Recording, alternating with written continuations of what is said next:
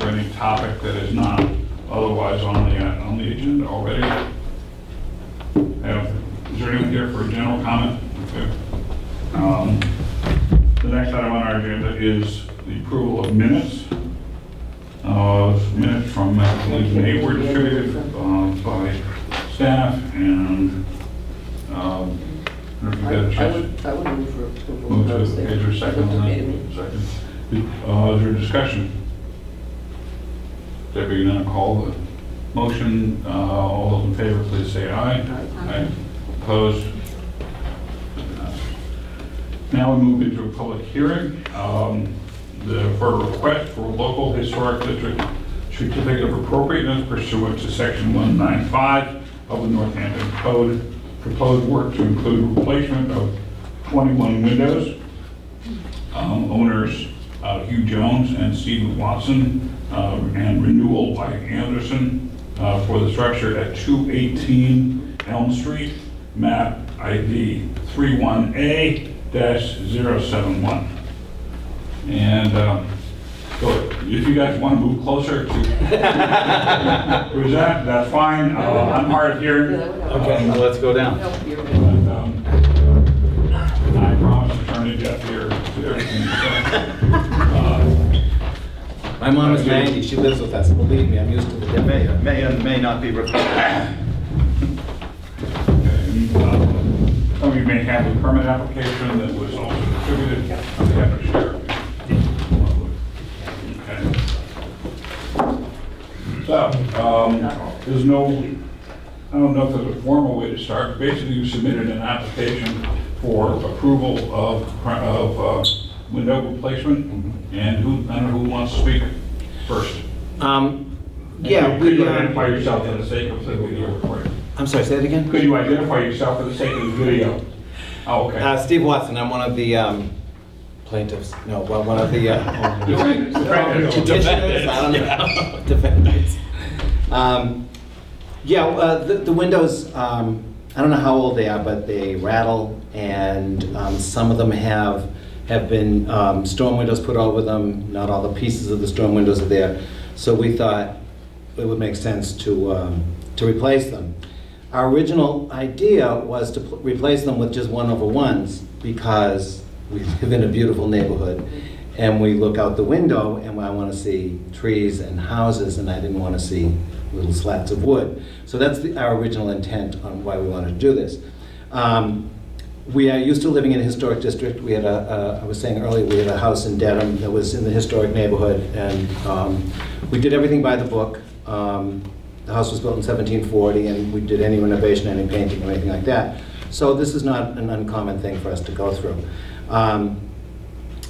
The thing with the house, inside the house, there's been some renovation done already. And in the kitchen, which does not face Elm Street, all the windows that were replaced in the kitchen and part of the dining room are 6/1s. And so we thought we could, if it's okay, if the idea of a 1/1 doesn't work, then maybe a 6/1.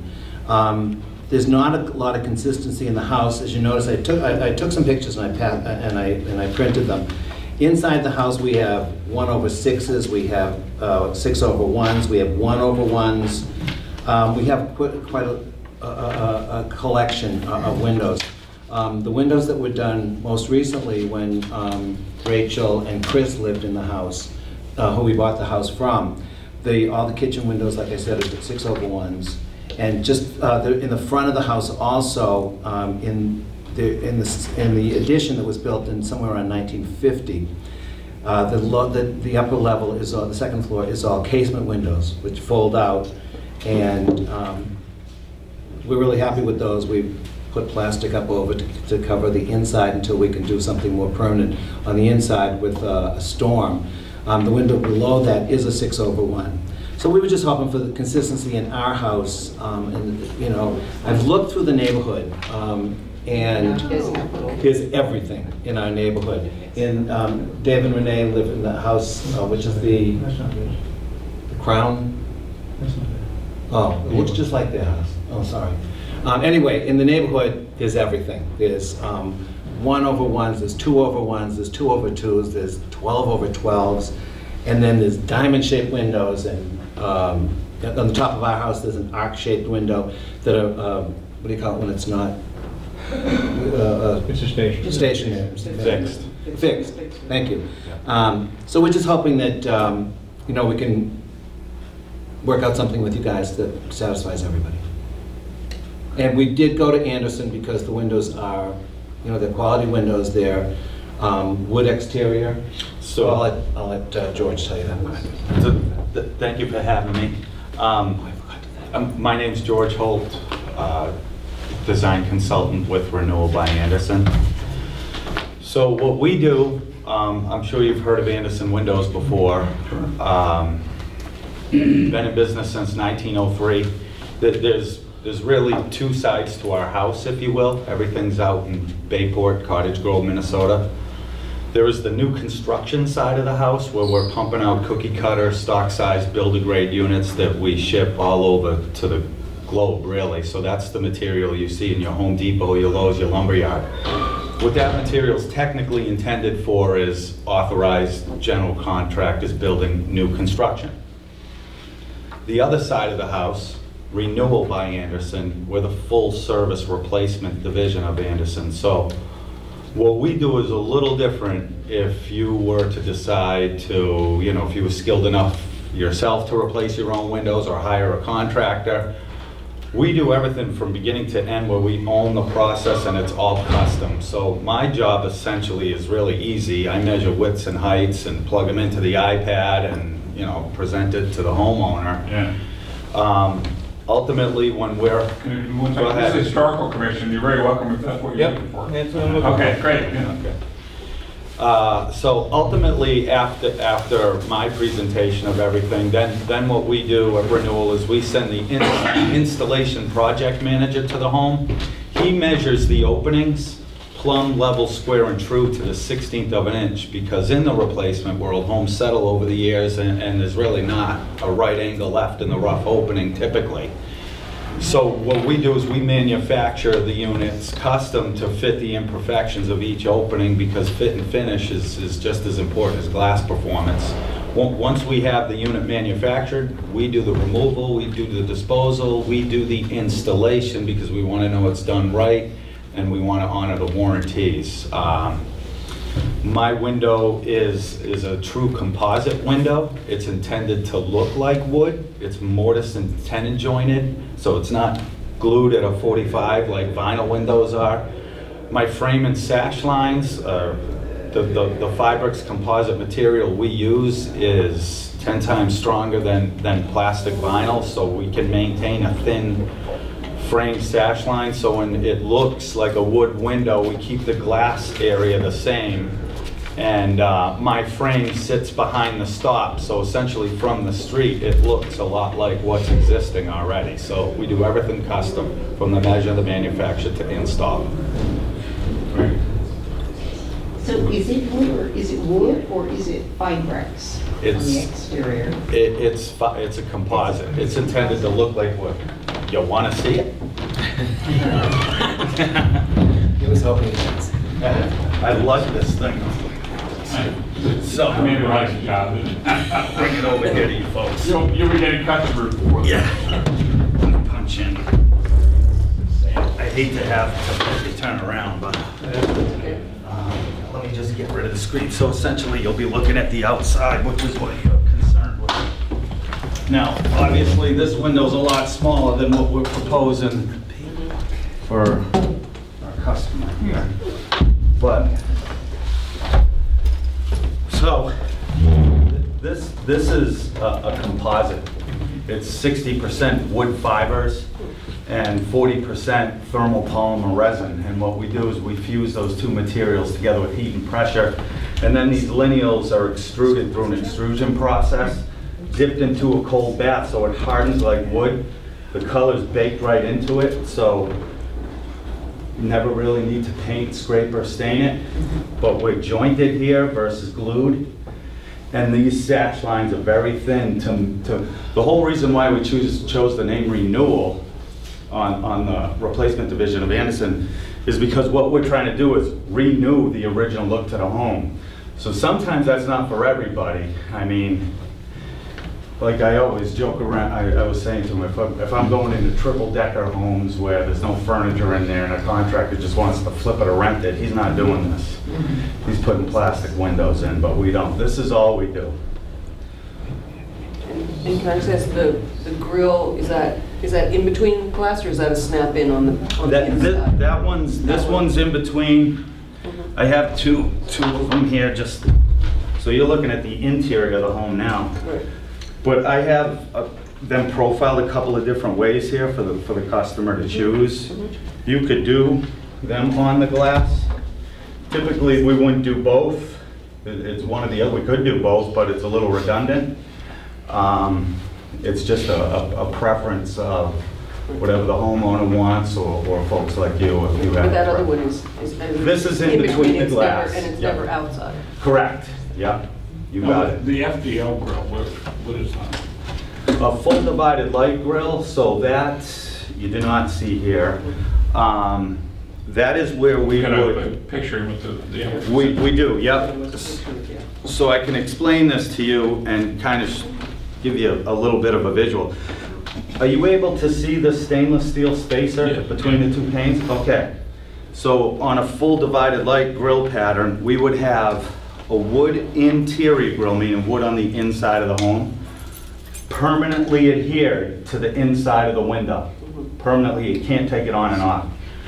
The stainless steel spacer then would follow the grill pattern between the glass. And then on the exterior of the window, we would have a Fibrex composite grill pattern permanently adhered to the exterior of the window. It's the only way to simulate full divided light. But other than that, grills are, I don't know, they're purely an aesthetic nowadays. They serve no purpose from as far as manufacturing a sash. Back in the day, you needed them, little panes of glass to create a full sash. So I always joke and say, other than my 18-year-old daughter, this is my baby right here.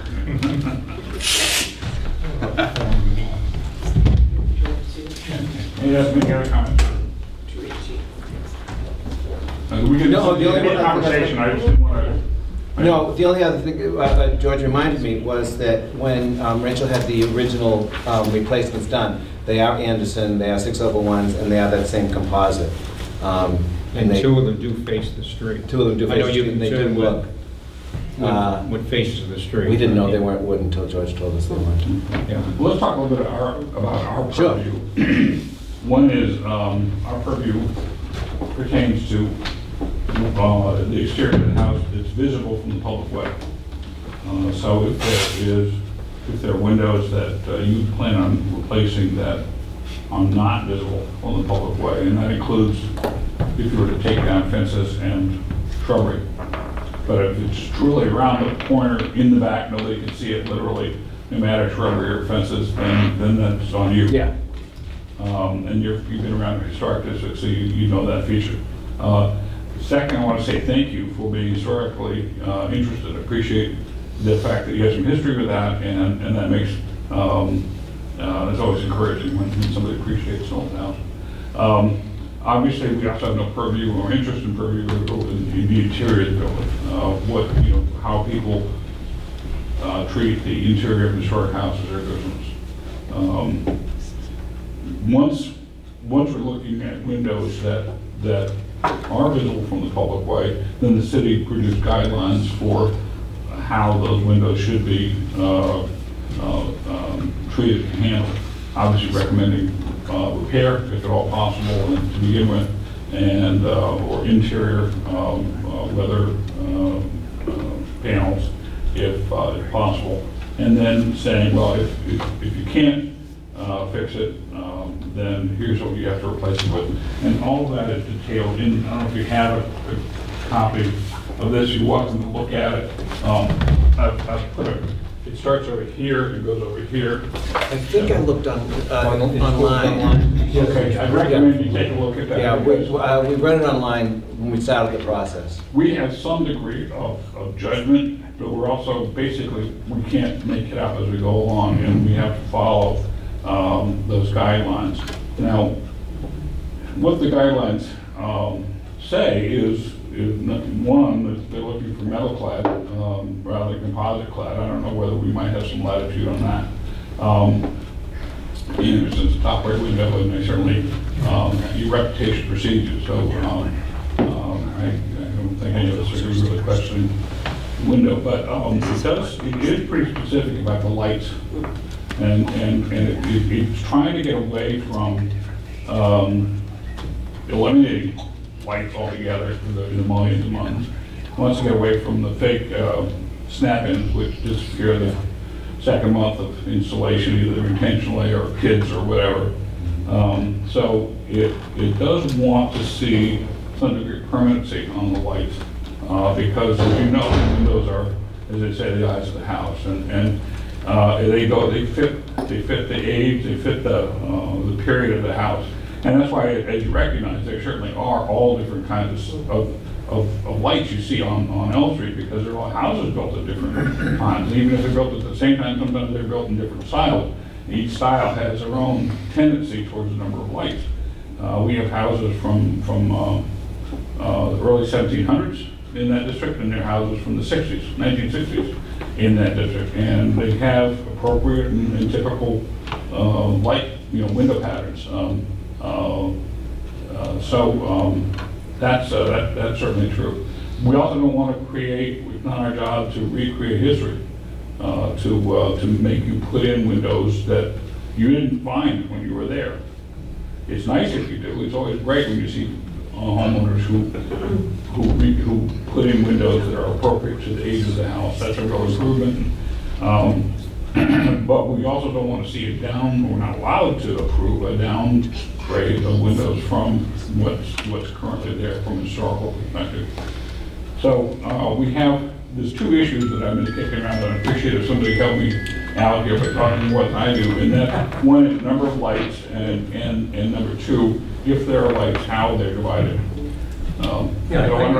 Bruce is an architect, and he's a much smarter man than I am. I wouldn't say that. I've been an architect. I no longer have a license. Anyway, one of the things we're interested in is the actual appearance of the windows or whatever treatment. I'm not hung up on what kind of materials are there. There's certainly some very contemporary new materials that are coming online every day that you can't tell the difference. As my mother would say, going by on a fast horse in a high wind, you can't see the difference. So I'm not hung up on that.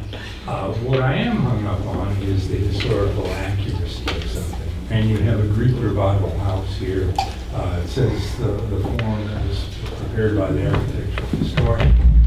It's a 1850, fairly late Greek Revival in New England.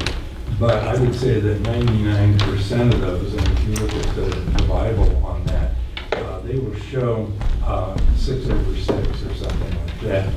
And consequently, I think that would be the most appropriate on the primary facades of the building, where you really have the Greek temple design. You should keep with the 6/6. The other thing is the texture of it. So that's why we are very strongly interested in having a three-dimensional appearance to the muttons as they come across and divide the lights, as opposed to something that is simply on the interior behind the glass. You don't create a shadow on it. And the shadow is extremely important, because you look at some of the buildings that you just have a 1/1 glass, or what's even worse is just to have a single glass. It just isn't appropriate for the period. So I think that what I would like to see here, and I'm not sure where we are, and I'm sure you guys with the windows, you can do just about anything. But I would prefer to see, going to the architectural style of the Greek Revival of the 1850s, the 6/6, particularly on the primary facade of the building. That's really the Greek Revival temple style. It's a relatively simple structure. I think that would be fairly easy to do. And also to make sure that those are three-dimensional on the exterior, so that it does create a shadow line. It doesn't have to be real. It can be applied front and back. And there are a lot of, more or less permanent installations. So, that would be my true thoughts and feelings on this. And I think when you take a look at the finished product, you'll be very pleased with that. When you talk about just the primary facade, what about they're on a corner, so what about the Harrison Avenue side? Well, I would That's say very if it's visible. part of the original structure here, where's the other side? There's their pictures.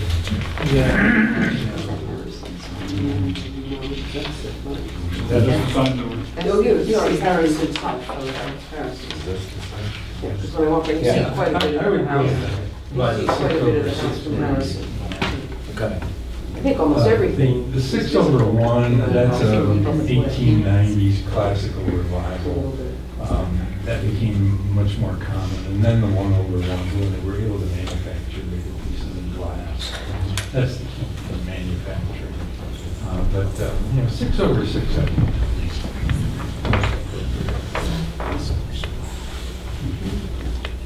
I agree.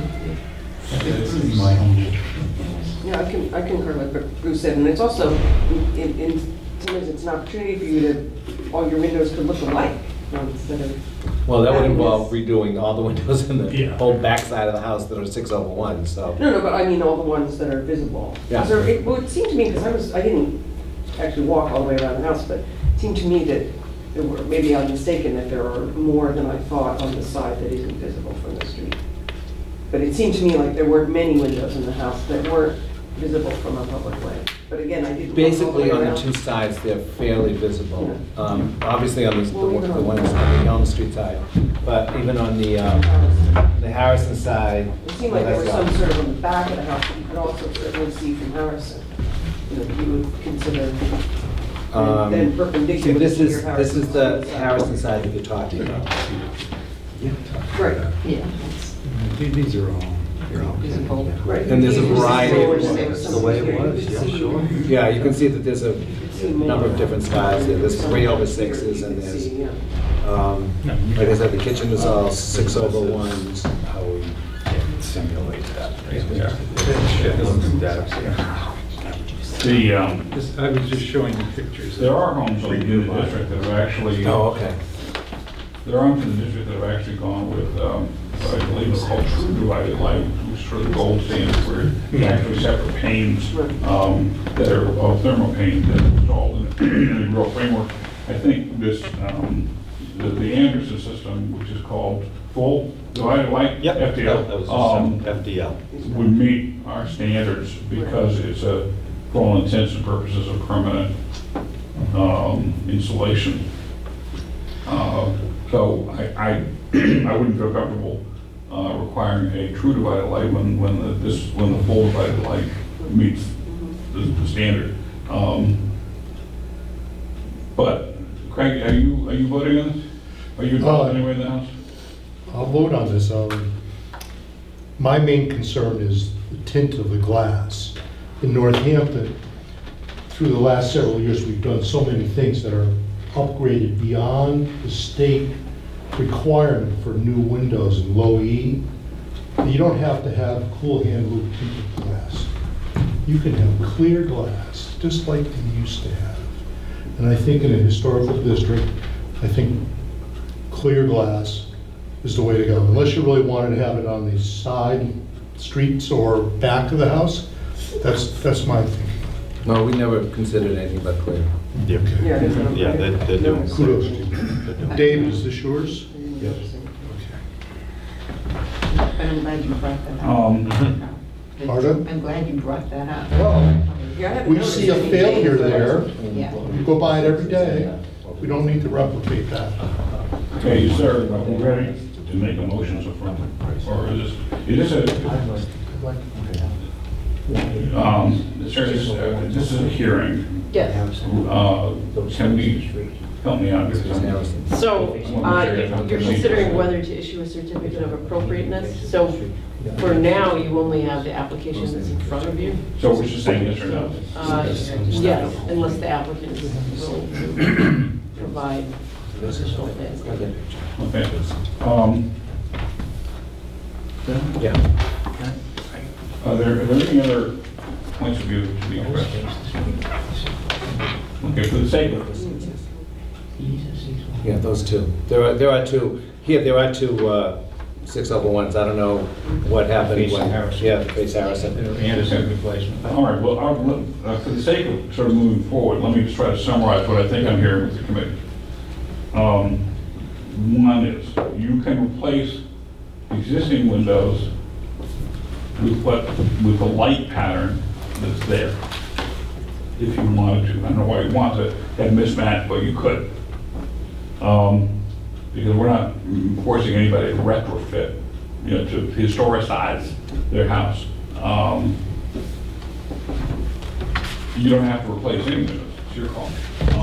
If you replace the 6/6 window, it needs to be replaced with a 6/6 true light, true divided light, rather than a snap-in. I'm not hearing, and again, correct me if I'm wrong, and anybody jump in here, I'm not hearing support for downsizing the number of lights on the window. And the city guidelines dictate that. I'm happy to give you a copy of that before you leave. No, so like I said, we read online. So, I apologize, there's an upgrade, issue to this, and I wish I could change that by now. But he gave me a water cache before the meeting, and, I didn't know that was a possibility. that was a joke. That was a joke. I'm trying to soften the hit a little bit here, with humor. But, they have divided lights now, they need to be replaced with divided lights. The number should be the same that's currently there, unless you want to improve it by making all of them 6/6. If you want to make, if it's currently 6/1, you can stay with that. But they need to be non-removable Yeah, those are technical. mullions. Yeah. So no consideration, excuse me, to the grill patterns between the glass? I know, because those are permanently applied in there. That's not permitted in the state. Okay. Yeah, check it out. Just wanted to be clear. Yeah, no, I know what you mean. Yeah. And those are superior to the snap-out pattern. Correct. At least you can't They take them out. can't take them out, the But next it day does- they were put in, right? Yeah, as Bruce was See it from the talking about, outside. you get a texture of the window, you get The shadow, lines and the so shadow forth. line. It really makes a difference. Yeah. That's pretty tough about it. Because then your real estate agent will be able to tell you. Right. I mean, they look great, there's no doubt about it. Yeah. So as I say, we're not asking for the gold standard, which should be the true divided light with lots of little patterns, little things. Individual glass packs, yeah. Yeah, I don't know, Marvin or somebody makes them, but that's too expensive, but we do, I think would require this. And that would just be on the windows facing, Well, by law, by what the guidelines the city has, is so this is here? anything visible from the public way. Okay. So if it's on a corner, unfortunately, Yeah. you get two sides visible from the public way, and sometimes It's it's more than that, yeah. I Sometimes think you get in another actions side, of no? I think it's more than those two sides. But, yeah. I think it's more than those two sides when I was walking in. So, we need to play square on that. So if the other side, away from the side street, is also visible from the portway, that would be true too. So oftentimes we're left with this, horrible back side of a house that's unaffected. So that would be. I will tell you that, what? The back side, the yard side, if you look at the front of the house, on the left-hand side, and back of the addition, We can't. if you took the tree, and you're saying about trees and fences, so if you took that all down, you could see the back of the left rear of the Yeah, a house, lot of corner. which were replaced sometime probably in the 50s. Okay. They're 601s. in the back. So we'd be safe Leaving those. leaving those. You'd be safe leaving those? Or replacing them. You can- We'd like to replace those also, but You can replace with what's there. what's, okay. Okay. That's On, oh wait, what was I saying? on Elm and Harrison, right? You're interested in the Basically, 606? Right. Down, yeah. There's a lot on that side that isn't gonna be replaced anyway. I will tell you, if you don't like looking through a lot of mullions, you can, if you'd be amazed what difference it makes to paint them one color or another, dark color, and you tend to look through them. No, it's true. So that's I- what they're looking for, yeah. I appreciate it. Okay, light color, it tends to, you tend to just see them really immediately. I didn't write this up. We just have to all follow it. I know. You know that? The white mullions, they pop out, and the black ones, you tend to look through. Yep. Okay. You're saying painting them from on the inside, not the outside. Yeah. So anyway, the way this works then is this is a hearing on your application. If you want to just leave the application the way you brought it to the commission as it is tonight, then we can take a vote on it right now. In other words, we vote on the applicant's original application, or you can amend it as we say We'll here. probably amend it, as much as we love rejection, one was. Yeah. You don't have to rub it in our face. Yeah. You're on it. You could be sitting here doing the same thing I'm doing to you right now. So, but and we have to live with that. And no, The guidelines. So, and it's what makes Elm Street Historic District so darn beautiful and so nice. And anyway, if you want to amend it, one way to let you guys. You could approve it with conditions. So basically, the conditions are just. Okay. okay. That sounds better. Bruce, do you want to state the conditions? I would say that the conditions are to replace, as far as I'm concerned, and I will make the motion to, if you're replacing the window in the two primary facades, I would prefer to see 6/6 as opposed to the 6/1. If you're repairing the 6/1 or something like that, fine. Of course, they can live there forever. But that would be my preference. Okay.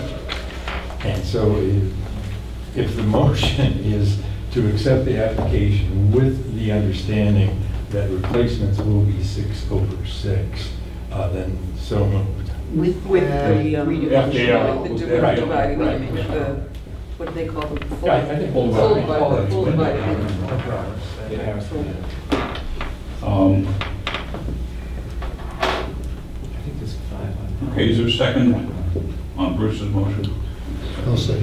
Any discussion? So that is our proposal to you for your consideration. If you want to accept that counter, whatever it is, then we'll consider that as the new proposal from you.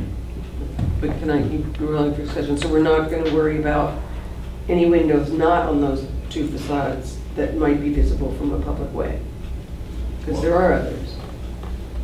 I That don't are think- sort of, if you're walking down the street, you see some others, so it's just, I'm Sarah, just what's throwing that? it out. You got it. Anything visible from a public way. It doesn't have to be. Okay. So, I mean, that's what the city guideline So says. we can amend the motion to say any windows visible from the public way. Which is in the, yeah, which is in the bylaws, I think, Yeah. by. Yeah, as long as it has to follow that. Okay, so amended, and I guess it's up to you if you want to make your proposal tonight with accepting the amendment that Bruce is. So if they brought plans to the building department that conformed with those, then they would get a building permit. If they didn't, then. Yes, and is your proposal just windows, or is there anything else that you're proposing? No, it's just windows. Okay. Not like that's not enough, right? So then what I would do on my end is amend it as needed. And then I would talk with the homeowners about price adjustments for the aesthetic upgrades, right? And then we would resubmit I guess from my permitting department in the office would then give you the paperwork that articulates FDLs as the grow patterns on the window units. So if it's FDL, and meets the grow pattern that we Yep, I got that 6/6 FDL on any windows we're replacing that are visible from the public way. Got it. Sarah's in the planning department, she will tell, Yep. she will tell the building department that we've approved this. Okay. And it'll be an even more gorgeous house than it already is. It's a It beautiful, will. beautiful structure. Do any of you guys live in the historic district? Oh, we do. The person who's out tonight Yeah, she does. with who was in the car accident. Oh, you're in the district. I'm not in the district, I'm just off the district. Okay. Oh, The person who's out tonight. Houses on the street side. I was just curious if we have any neighbors that were Yeah, sitting. there's one person. Colin lives She's nearby. not here tonight. It's not me. So, I think that's it.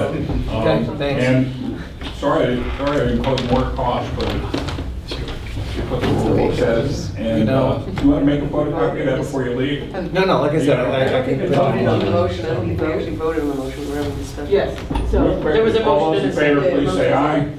Aye. All opposed? Sorry for the technicality. Can't All right. Thank you. Thanks. Okay. Glad you went through.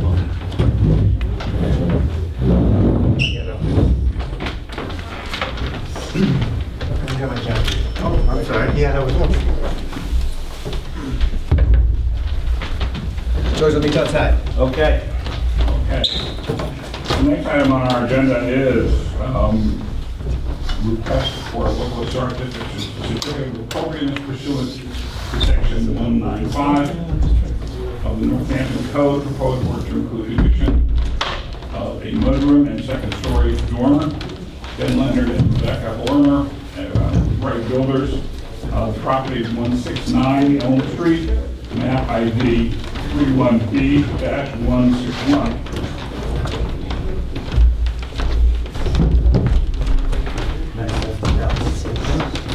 It's built into the same development. Creating. Where do you want me to put all this stuff? Easier to see. Put it on the Is this all right? chalk rail up there, or what they used to call a chalk rail. Back when it was chalk. Back in the day.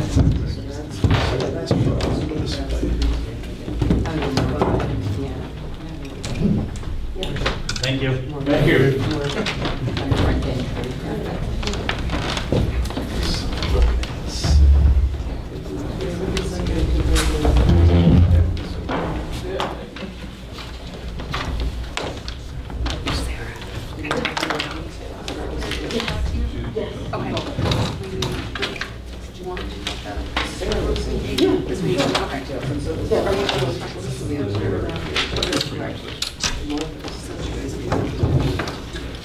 As far as the materials and Yeah, yeah. windows, yeah. It is a one-sided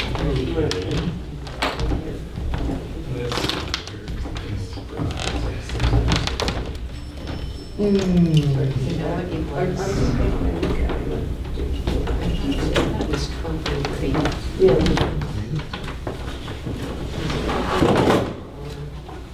8/12. Actually, I think it's 8/12. I'm pretty sure it was 8/12.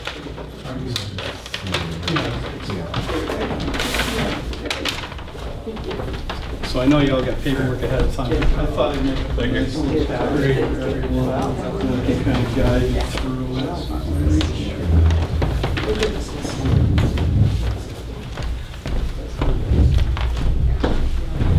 Thank you. These folks in the community also. Well, Bruce is gonna get.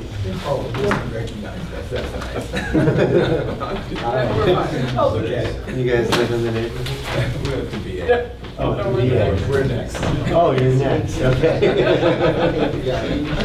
Over a single. I think that's the these are originally. Yeah, yeah.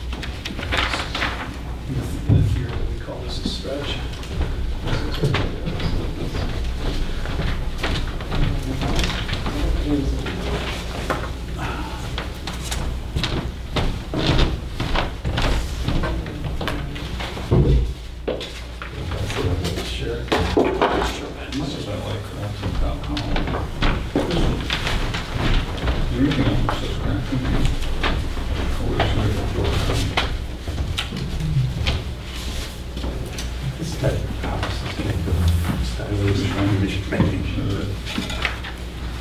And the rest of it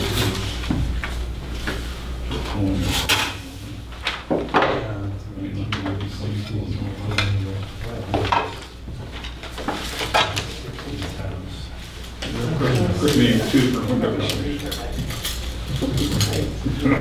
Competing window Competing companies. Right. My product's much better. Anderson enjoys a big enough issue.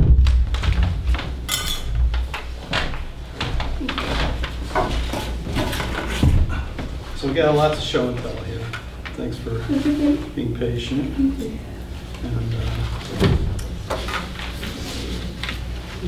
so I'll try and be brief.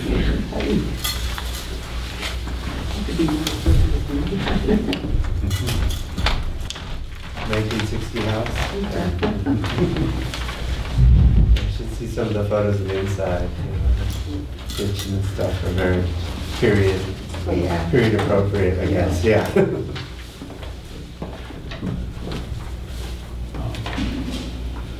So I'm kind of delaying a little bit to wait for Rebecca to come back. Yeah, our daughter had to go to the To to the the potty. Yeah. And I didn't know it was the In the basement. I basement. sent her to the first floor. And No, it's in the apparently basement. far enough. It's in the basement. Okay. Good evening. Go ahead. Hi. Nice to see you all. Thanks for having us. I'm Roger Cooney from Wright Builders. You can introduce yourself, sir. I'm Ben Leonard, homeowner. Yeah. And, And my wife, Rebecca Lorimer, is here, but just on their way up from the basement. Yeah. so we'll be along momentarily. So the initial application, I refined the language a little bit, and so that's what you have in front of you. And I thought maybe I would just kind of walk down through it. Got some show and tell, location of the building, and basically want to take you down through palette, and I know windows would be part of the conversation, exterior door, and so on. So try to organize it sort of as how it follows. The rest of the family. How it follows in the design standard. And hopefully I haven't left anything out. So before we get into it, I just want to say, we're very excited about moving to the neighborhood. Welcome, it's a great neighborhood. Yeah, we like it. We have family around the corner. A lot of the reason is because our daughter's preschool is around the corner as well. And a lot of what we're doing is just, repairing and making it functional for our family. But we like the fact that there's a commission and that there are standards. And so we appreciate it and we welcome kind of the process here. And we feel very confident in, Wright Builders and kind of what they put together here. So I'll turn the floor back to you. It's been a collaborative effort. We don't foist things on folks. We try and help make good decisions. And so without further ado, what we're proposing to is what you already mentioned is in addition to the front facade of the building, the south elevation that faces on Elm Street. And what that would entail is a gable end bump out, basically for a covered entry. Front door being more or less in the same location. It is the same location as to where it is now. And then in addition to a dormer to the second floor. And so if I can train your attention to this small sheet, and there's a larger plan up there, which is probably a little bit more helpful. We're talking about this addition of this gable end with columns, and then it'll be open, so there's covered entry, and then this dormer on the south elevation. So that's a big change to the house, truthfully. As you mentioned, then 1960s vintage. We don't know quite what to call it. We don't want to call it new modernism or mid-century modern or something that Looks a lot like a extended cape to me. extended or a ranch. I think it's, Ranch Cave, yeah. Which I've never heard before. so we're kind of shifting it towards the craftsman kind of look and feel, which we think is appropriate for the neighborhood. There's what's left and right of it, right? There's a red cape-ish to the left as you face that elevation, and to the right is a multi-story, however you want to describe it. So that's the geometric change. The garage door currently has no lights in it. We're proposing to do a paneled door system and replace the windows. So part of that palette we can come to, but I know you want to sort of think about some colors, although that's maybe not in your purvey, but nonetheless, we're talking about some neutral earthen tones, going with a architectural type shingle, a so-called K-style gutter that will be in a color that will blend with the trim. There are currently gutters on the building, and I've tried to show those downspouts in the elevation. And garage doors, as we mentioned, with this type of applique. It's actually an aluminum, but this is embossed. It looks like wood, won't fade, won't rot. And windows, which I know will be part of the conversation. This happens to be a Pella product. Anderson probably makes the same thing, so does Marvin. This is a clad exterior, right? This happens to be not clad, but it is an aluminum clad exterior with a simulated divided light. If you weren't confused by the other terminologies, SDL, simulated divided light, with a spacer bar, right? So that, and no larger than a 7/8 of an inch profile, so that you get that look, the shadow lines that you're looking for in a metal. This happens to be something other than metal. So both sides are permanent? Both sides are permanent. Right. And this happens to be a clad encasement. And it's fairly hefty. But these will be double hungs with an exterior screening. So SDL, spacer bar, and that's what you see from the street. Okay. And we're proposing to do all windows on all elevations, so that it's uniform through. In that 6/1? 6/1, which we think is period appropriate. Interior, which you don't mind, but there it is. So that's the proposal of the windows. Go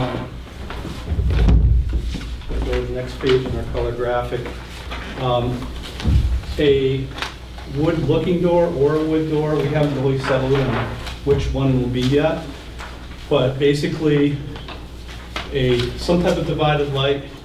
I think this elevation shows it as a 6. Oh, you have a little on it, right, given the style you're running. You know, and so given it's undercover, we can get away with a wood door and not have to worry about fading over time, or fiberglass that can receive paint look like a wood door. So the palette kind of giving some pop to the door, the garage door, a color on the metal cladding that is this putty color, which is this chip right here, right? And then the columns would either be painted or be a clear cedar. So you kind of get these earthen tones that go with that color field, you know, to kind of put that whole palette together.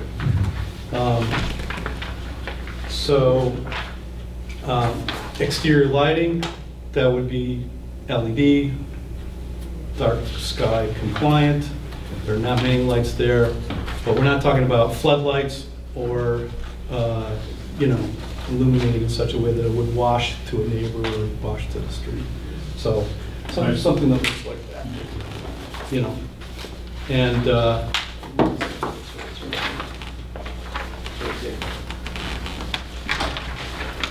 that, so you can see what that looks like as a proposal. Like to do PV in the future, and I know that that's something that you're interested to know about. At the moment, we're showing it on that new dormer across there, and that has a fairly flat roof, like 3 and 12, as compared to the other pitches. So If it goes edge to edge, top to bottom, it looks like part of that roof point from the street. Something about. And last couple items, wood ceiling in that bump out for the covered entry, and then to complete the palette and earth and tone, something that's sort of in that brown on the deck of the porch. This has to be a composite material. Bugs don't eat it, doesn't rot. So that's the primer. And I've dovetailed that basically with trying to go through the design standards item by item. So it can be redundant. I think I just kind of quick bullet points here. We just spoke about the new exterior door and how that would look and feel. The new dormer with the new windows. We have to do a little bit of site grading, but we're really not changing the topography in any meaningful way other than to get positive drainage away from the building to the south and on the backside that you won't see from the street. There's water infiltrating the basement now. The plantings that are there will go away. They're a liability, and there'll be some, native plants that will come in the future. K-style gutter in a color that matches with the trim, downspouts in more or less the same locations where they are now. There's a little bit of a Rube Goldberg setup where they've got stuff connected to the backside of the house coming around to the front. We're not going to replicate that. Get positive. Thanks, It's white ABS. It's in various states of failure, and so exterior lighting we touched on. Exterior colors we mentioned. New roof is that asphalt. There's a big sample in the back over there, and bigger colors for the body and so on. The green how is the clapboard color. We'll replicate this is wide clapboard, about 8-inch to the weather, give or take. The minced onion would be the trim colors, and we would get a linen white on the gutter to sort of have that drop out, so the gutter isn't that discernible from the street. The Northampton putty would be the column, or it would go in cedar, but it would still have that earthen tone. So that's what you would see in that gateway pop-out covered entry. I'm not sure if I heard, but the existing siding would be changed to match the bevel siding you've got here? This is actually just a sample for what the columns could be out of a cedar, but we propose to keep all the siding that's there, and then the bump up, the new dormer would have that same reveal. So have that same clapboard look. So as what's there? As what's there. It was currently there. Is it aluminum siding? It's not. Oh, it's not. Okay, I thought So- the form mason. Was it mason? Sided. Or we did say that. Okay. Yeah. How are the It's ends? not. Are they still? They're in pretty good shape. There's no evidence of them failing or blowing up, because they can get water gets in there and they'll Yep, expand. they go. Yep, but that's not what we're seeing. There is some water damage where the Yeah. existing gutters have failed, and that's mostly fascia soffit, so we'll reconstruct that, bring it back. But the siding's in good shape, thankfully. Yeah, So that is good. yeah, we want to replicate, like you said, that same style on anything additional. It looks like there's a downspout between the second and third window on the Yeah, there's like 3 of them. that come down. On So that what's south going end? to happen with those? You're going to see them, truthfully. They're not going to be painted to match? They'll be the same color as the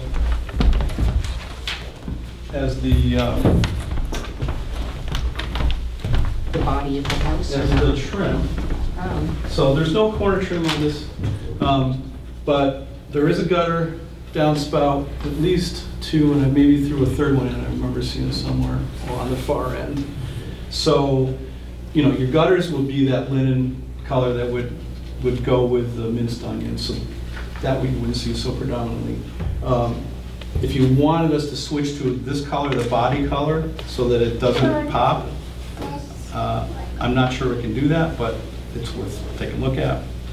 This is already a pre-finished aluminum type system, and I don't know how well it'll receive paint, how well it's thick. But if that's something that we have to figure out, I'm sure there's a solution. Question I have is the proposed PV array, it's only on like 1/3 of the house. Well, I'd like to put them there and there, but I didn't know if you'd go for that. Oh, we have to have these high-level strategic discussions. We've been talking about this. Here is really not historic house and a historic district that's going to be remade to look actually more historic than it did yesterday. Yeah, let me start off. That's exactly what I'm going to talk about. There are some historic districts that would, believe it or not, shake their head and say, no, this is a period house too. Yeah, It's a more recent period, Yeah. and Right. it may be known to all of us, but to a yeah. younger person, that was an historic period. So all of your changes need to fit within the existing profile of the house. Yeah. I don't think you're going to get that sense here. What you will get, though, is that if it's going to change its whole being from a cape to a somewhat arts and crafts era structure, it needs to be done very historically sensitively and not look like a tract house with a arts NASC slap-on covering that we see all too often. So it needs to be done as accurately as possible. And I think you made some really good efforts here, and we appreciate that. Our challenge is you're proposing massive changes. If you see the amount of time we spent just with windows with the neighbor down the street, and you're proposing a whole new look to the building. But having said that, I don't think that any of us look at this house as being so unique or special or unusual or that it's not worthy of considering massive change. And maybe there are a lot of houses like this in the area. Yeah. But if you are going to be changing it to an arts and crafts era, then you should do it right. And having tapering columns is a good idea. Sure. The plinth should be appropriate for the size of the column. The door should have a lintel on it. It should be wooden because it's under a covered roof. I don't think you have to worry about constant sun baking, which is maybe a good reason for a fiber or composite door, but with the protection you've got there, then a wooden door. Yeah. And if it's because of the era, because of the time period of arts and crafts, if it's a wooden door, I would consider splurging and getting, because they celebrated the wood itself, uncovered and unpainted, and it's a great time for a mahogany or Cortison. So I would, up to you, your budget, but I would encourage wood if at all possible. And that the style of panels there is appropriate, and that looks good to me. But if you had a plinth with little supporting brackets underneath it, this small window, that would look great. And that's wooden supporting brackets, or what are? Because the plinth is a carryover from what you'd see in the dining room of a house of that era, where you'd have a wainscoting all around the dining room with a small rail, plate rail above it, and there'd be little tiny corbel brackets that would support that rail as it went around the room. And so the plinth on these doors would does it sound like I enjoy the ANC period? I can tell. I'm waiting for the Rosetta. So that's different. Was there? Now, the covered front porch, would you call it the architrave, the pediment over the inside, the gable, and is that board and batten? Is that board and batten is what we're showing? Painted to match the exterior side. The body, yeah. So it's changing texture now. Right. We played around with change of color, change different, maybe a shingle or a shake kind of look. Yeah. And we're somewhat open to options of what you guys think would be most appropriate, you know. We wanted it to be subtle, not, you know, like. Well, yeah. Technically, I think it would have had more brackets, it would have been a little bit more complex, but a little hollow inside there with the,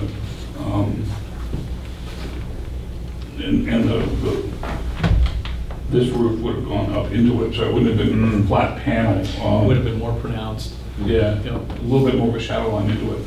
And also, I would suggest that the whole concept of the column in an architect's house has to do with it's coming from earth and its stability and solidity. And so you want to make sure that there was no minor element down underneath the column. It should look as though it's incredibly powerful and massive and Tied to the earth. yeah. So that you may be putting a grill lattice in there, so that wouldn't necessarily be there. But I would carry the massiveness of the column right down to the ground level if you could. Sure.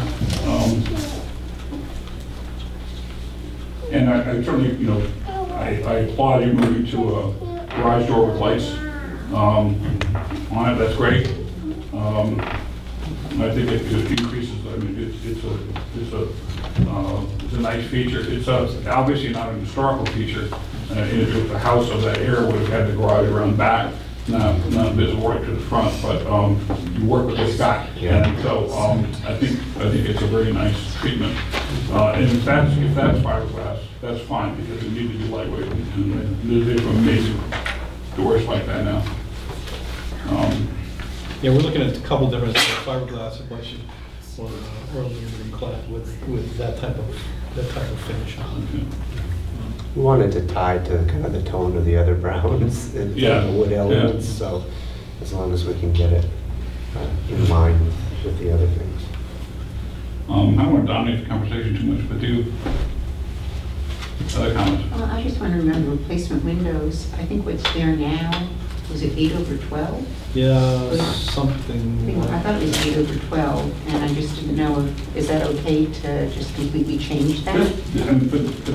For this era, I mean, for this look, Yeah. and this 6/1 is actually okay. It's good. Yeah. Okay, I wasn't sure. I have so- no problem. Yeah, okay. But they tended to have fairly wide exterior frames that are fairly flat.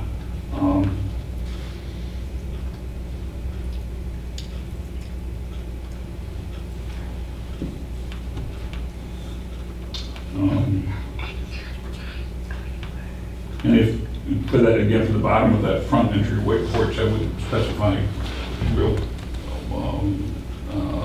was it 1 1/4 by half lattice, wooden lattice, rather than anything That's good. vinyl or. Yeah. Probably in cedar. I mean, Miles has it, but it's good stuff. It's expensive, but We'll probably build it up from scratch if we You do. probably- We'll build it up from scratch, we do in the cedar, you know. Yeah, I just want to talk here, the original structure shows shutters on the 3 windows. Your drawings show no shutters, so you're not doing shutters. That's our intention. Good. That was my recommendation. Oh, good. And in theory, the shutters should be designed to close over the window, and there's no way you can do it with the double windows on the door to make it look anything other than Applied Tacked on, orientation. yeah. Yeah. there's no plumbing section on the front, is there? Isn't that I depicted? don't think so. I think the rear, there's the bathrooms in the rear. We will keep them to the rear. Okay. Because the scale of what you're proposing doesn't overwhelm the mass of the existing structure. It's not like it's a second story going up. And we played around with that, and kudos to Nancy Schwartz, who truthfully is the designer here. I mean, we all had a hand in that. We studied at a larger dormer. We looked at maybe doing a dog dormer to the right and just ruled it out. So, kind This of, looks pretty cool. Yeah, because in the neighborhood, you've got peak dormers and you've got some shed dormers, and this is about the only house that doesn't have Right. either a second floor or a dormer, so. it's felt left out all these centuries. Well, I wouldn't anthropomorphize it, but I would, I would say it won't look out of place. Right. Which is part of what we're doing. Now, let me also, and this is a homeowner question, because Yeah. architecturally, you don't need to have gutters. Especially since you're gonna be tearing out those U's, you can put in and you can contain it with some aluminum lawn edging, about 18 inches or 24 inches of good crushed rock right alongside the foundation. And the water comes off the roof onto the crushed rock, and then you put your plantings out a little bit further. The idea of planting in right against the house is a fairly, people didn't do that. Take a look at,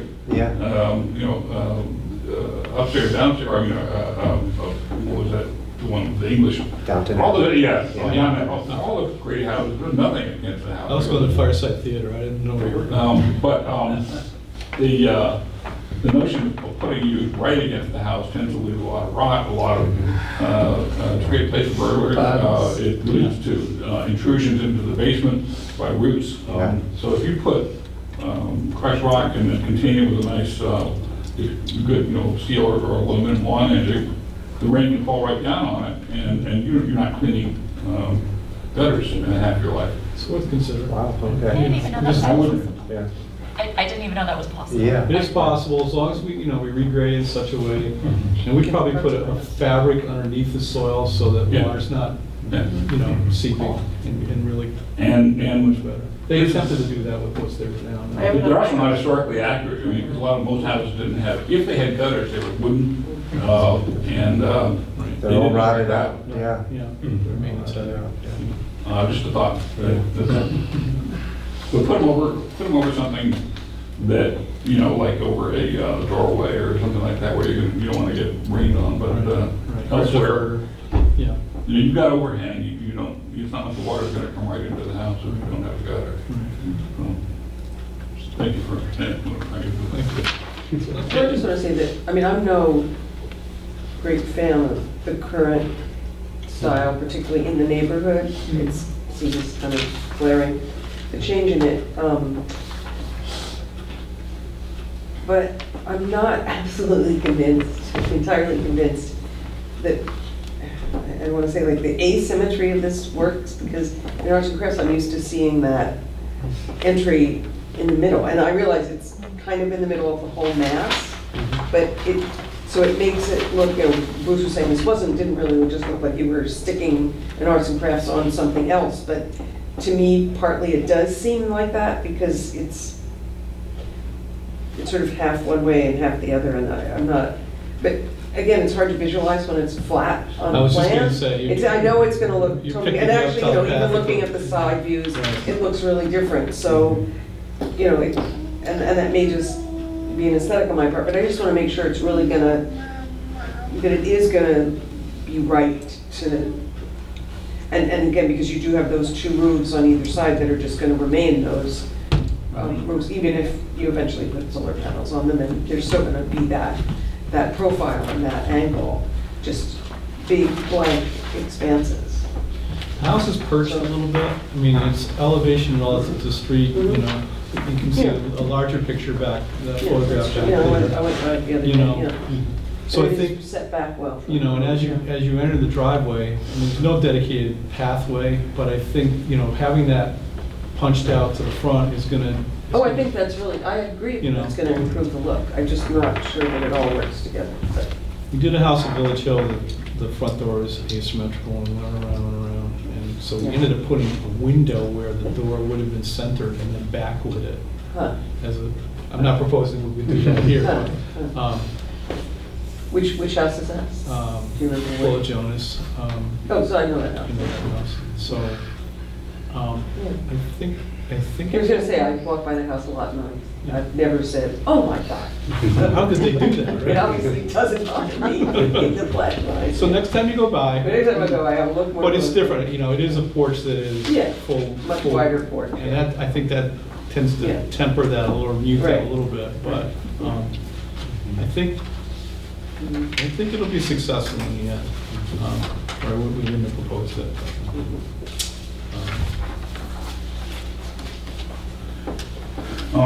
And finally, you again sort of taste the and I hate to insult anybody's personal choices in lamps. the hardware part of this is good. The shade is a little bit modern for, if you're trying to really shoot for an arts and crafts period. But the hardware part, are you? No. I'm agreeing that we can find another lamp that We're has open to more on other that. lamps. Okay. I'll look. There's a place out in Seattle that's amazing recreations. But I think I know the one you're talking about. Bill Austin, architect Bill Austin turned me on to this. okay. I'll look for something that's a little bit more clearly derivative and echoes the arts and crafts period. Again, the bronze colored top of this looks okay, but the lens, It's a little too skinny. yeah, The way it'll work. it's a little light. It's a little Thin. lightweight Yeah. in scale for that period.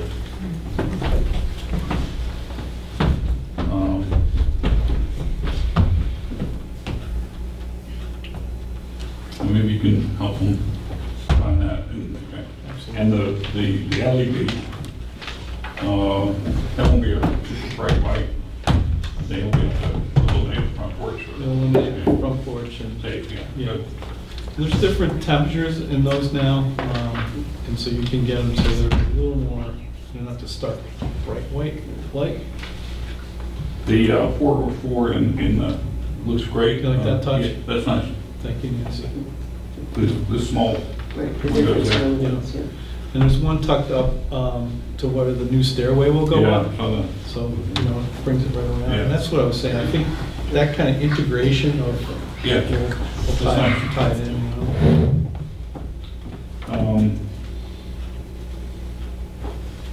Other comments? So I think we're in the same situation as previous applicant, which you watched and heard, where if we had to accept this just the way it is, which is the simplest way to address this, and not the way I want to address it, but we probably say, well, come back with the changes we talked about. But I also don't want to slow you down by a month. So can you, if we were to put together all of these thoughts into one proposal, are you in a position where you want to say yea or nay, that you could approve them, or you could accept them tonight, and that way Yeah. we could move forward Yeah. with this decision Yeah. tonight? Yeah. Okay. All right then, so let's try to summarize all the things we talked about. Can I ask one other Oh, of question? course. Just since this was brought up, about your windows. It says something about them being low E-argon. Is that a not clear window, or? I'm just Okay, curious. I wondered if you were if that was gonna come up. So, All of a sudden that Yeah. popped out at me, and I'm just curious. so you want the long story or the short story? I'll keep it. Probably the short, but go Right, ahead. yeah. We want the explanation. So if it low E needs is, to be long. low E is a coating that goes on the glass, as you know. Right, right. Low emissivity, I think, if I'm pronouncing it correctly. And you can have different coatings depending on, the elevation. In this case, the street view is the south elevation, and that's where most of the sun is. And so the reason those coatings were put on is twofold: is to cut down on solar gain, and also to keep furniture and carpets and wood flooring inside from fading. So if required to go clear, I wouldn't recommend it. But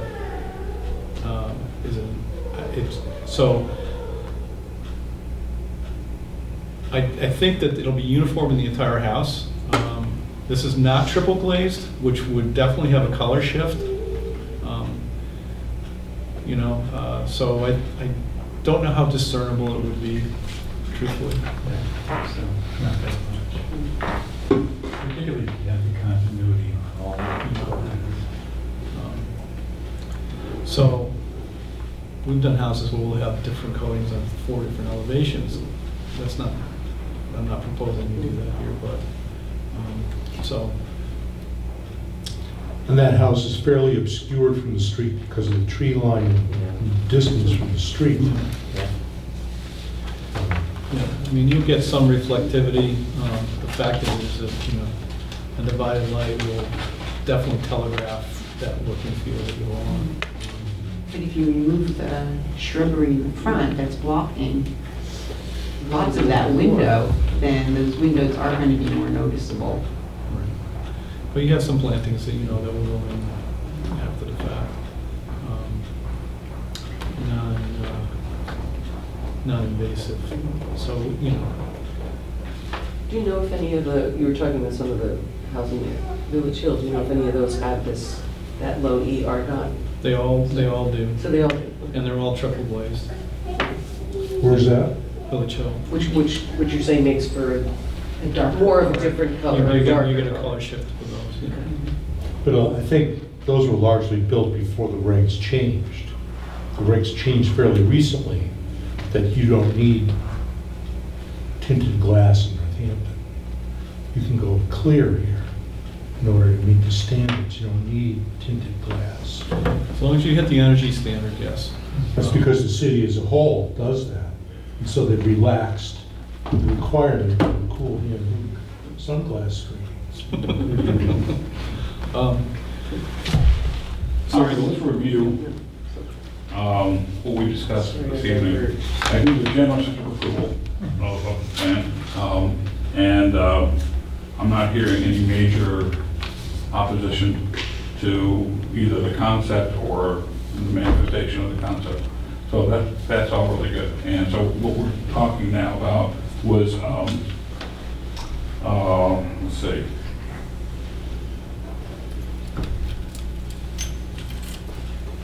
Spec would be the metal clad window 6/1 as proposed for four fixed on the three windows altogether, the two under the roof and one at the top of the roof, at the top of the siding, using either the existing siding or matching the existing siding. Ensuring that there's adequate coverage of the porch deck footing using purchaser manufactured or site manufactured trellis, and providing some foundation to that trellis so that you don't get any sort of see-through quality under there. The door is the only, I would say I really would rather not see a plastic door there. Me neither. Yeah. Yeah. As long as it's I mean, protected, it's going to be a beautiful house, and you don't want to ruin it in any way. That's the pizzazz feature there. Yeah, I jotted down mahogany or options quarter in there. sawn oak or something along those Okay, lines. yeah, and with the lentil if you can.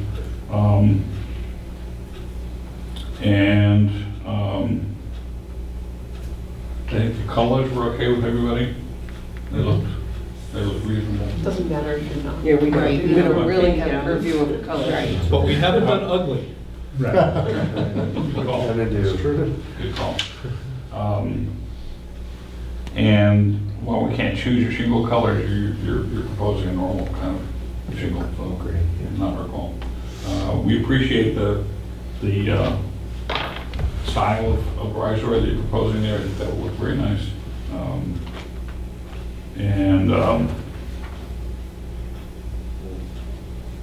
I mean, I think, and there won't be any roof protrusions visible, at least on the front, on the side of the roof peak towards the street. Plum stacks in the back. back, which would set up well for the people. Yeah. As you do, too. Homeowner will consider gutter needs, perhaps reduce if necessary. That's voluntary. It's your call. Okay. Why you want to be up there cleaning out gutters? Because, Yeah, they're doing it right now, so.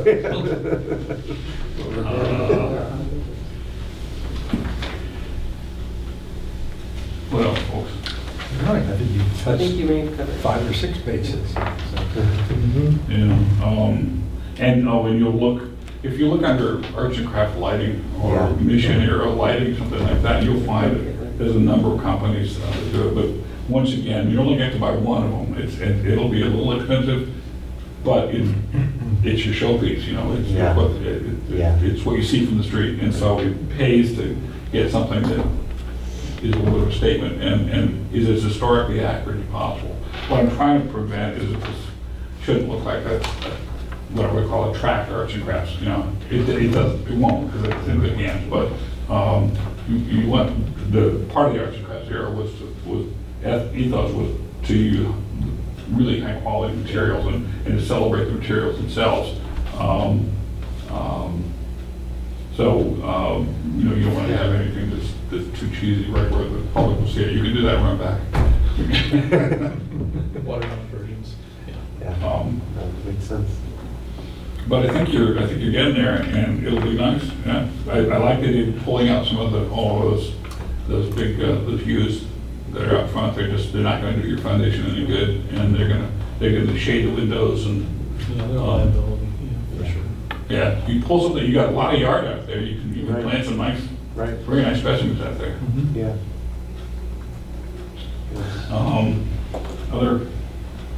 Other thoughts, comments? No, I think you covered everything. So if those are acceptable to you, and you want to do, I guess I would laugh at because I didn't take a vote last time. So we'll take a vote on this one.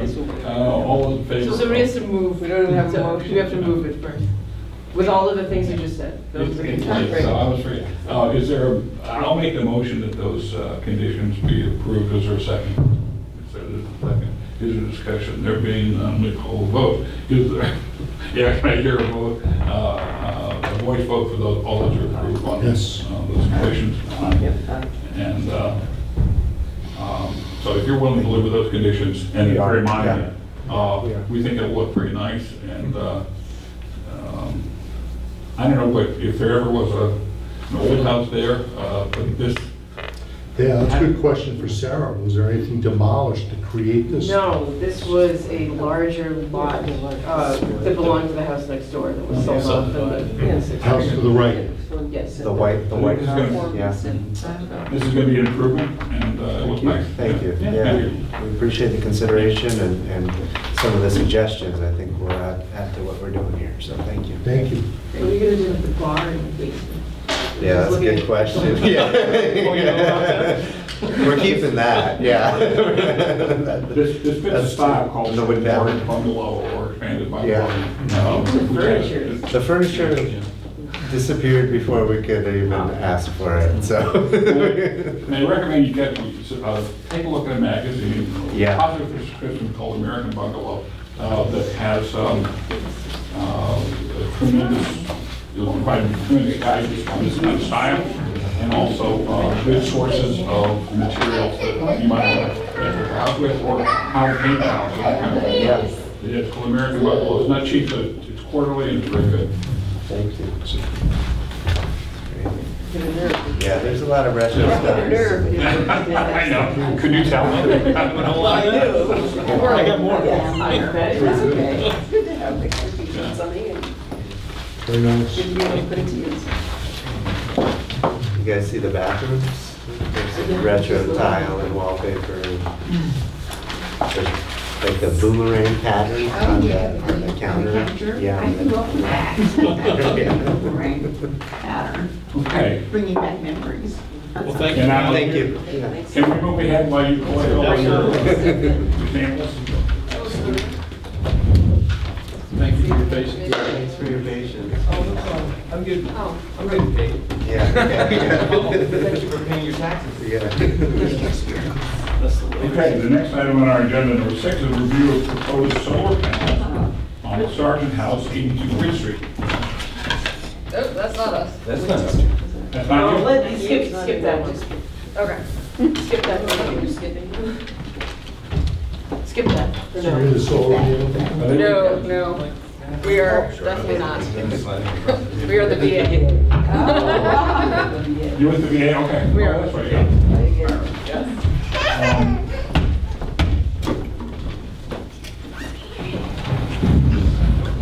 Okay, so it's section 7, this is section 106 review building demolition, Veterans Affairs Medical Center. As you may or may not know, and most of the don't casually through the center, it is an enormous complex with all different ages and far larger than you would imagine. There's like 40 buildings up there.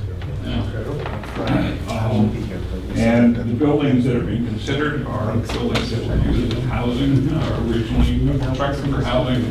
From the looks of it, they were fairly nice for, I assume, medical officers or medical personnel.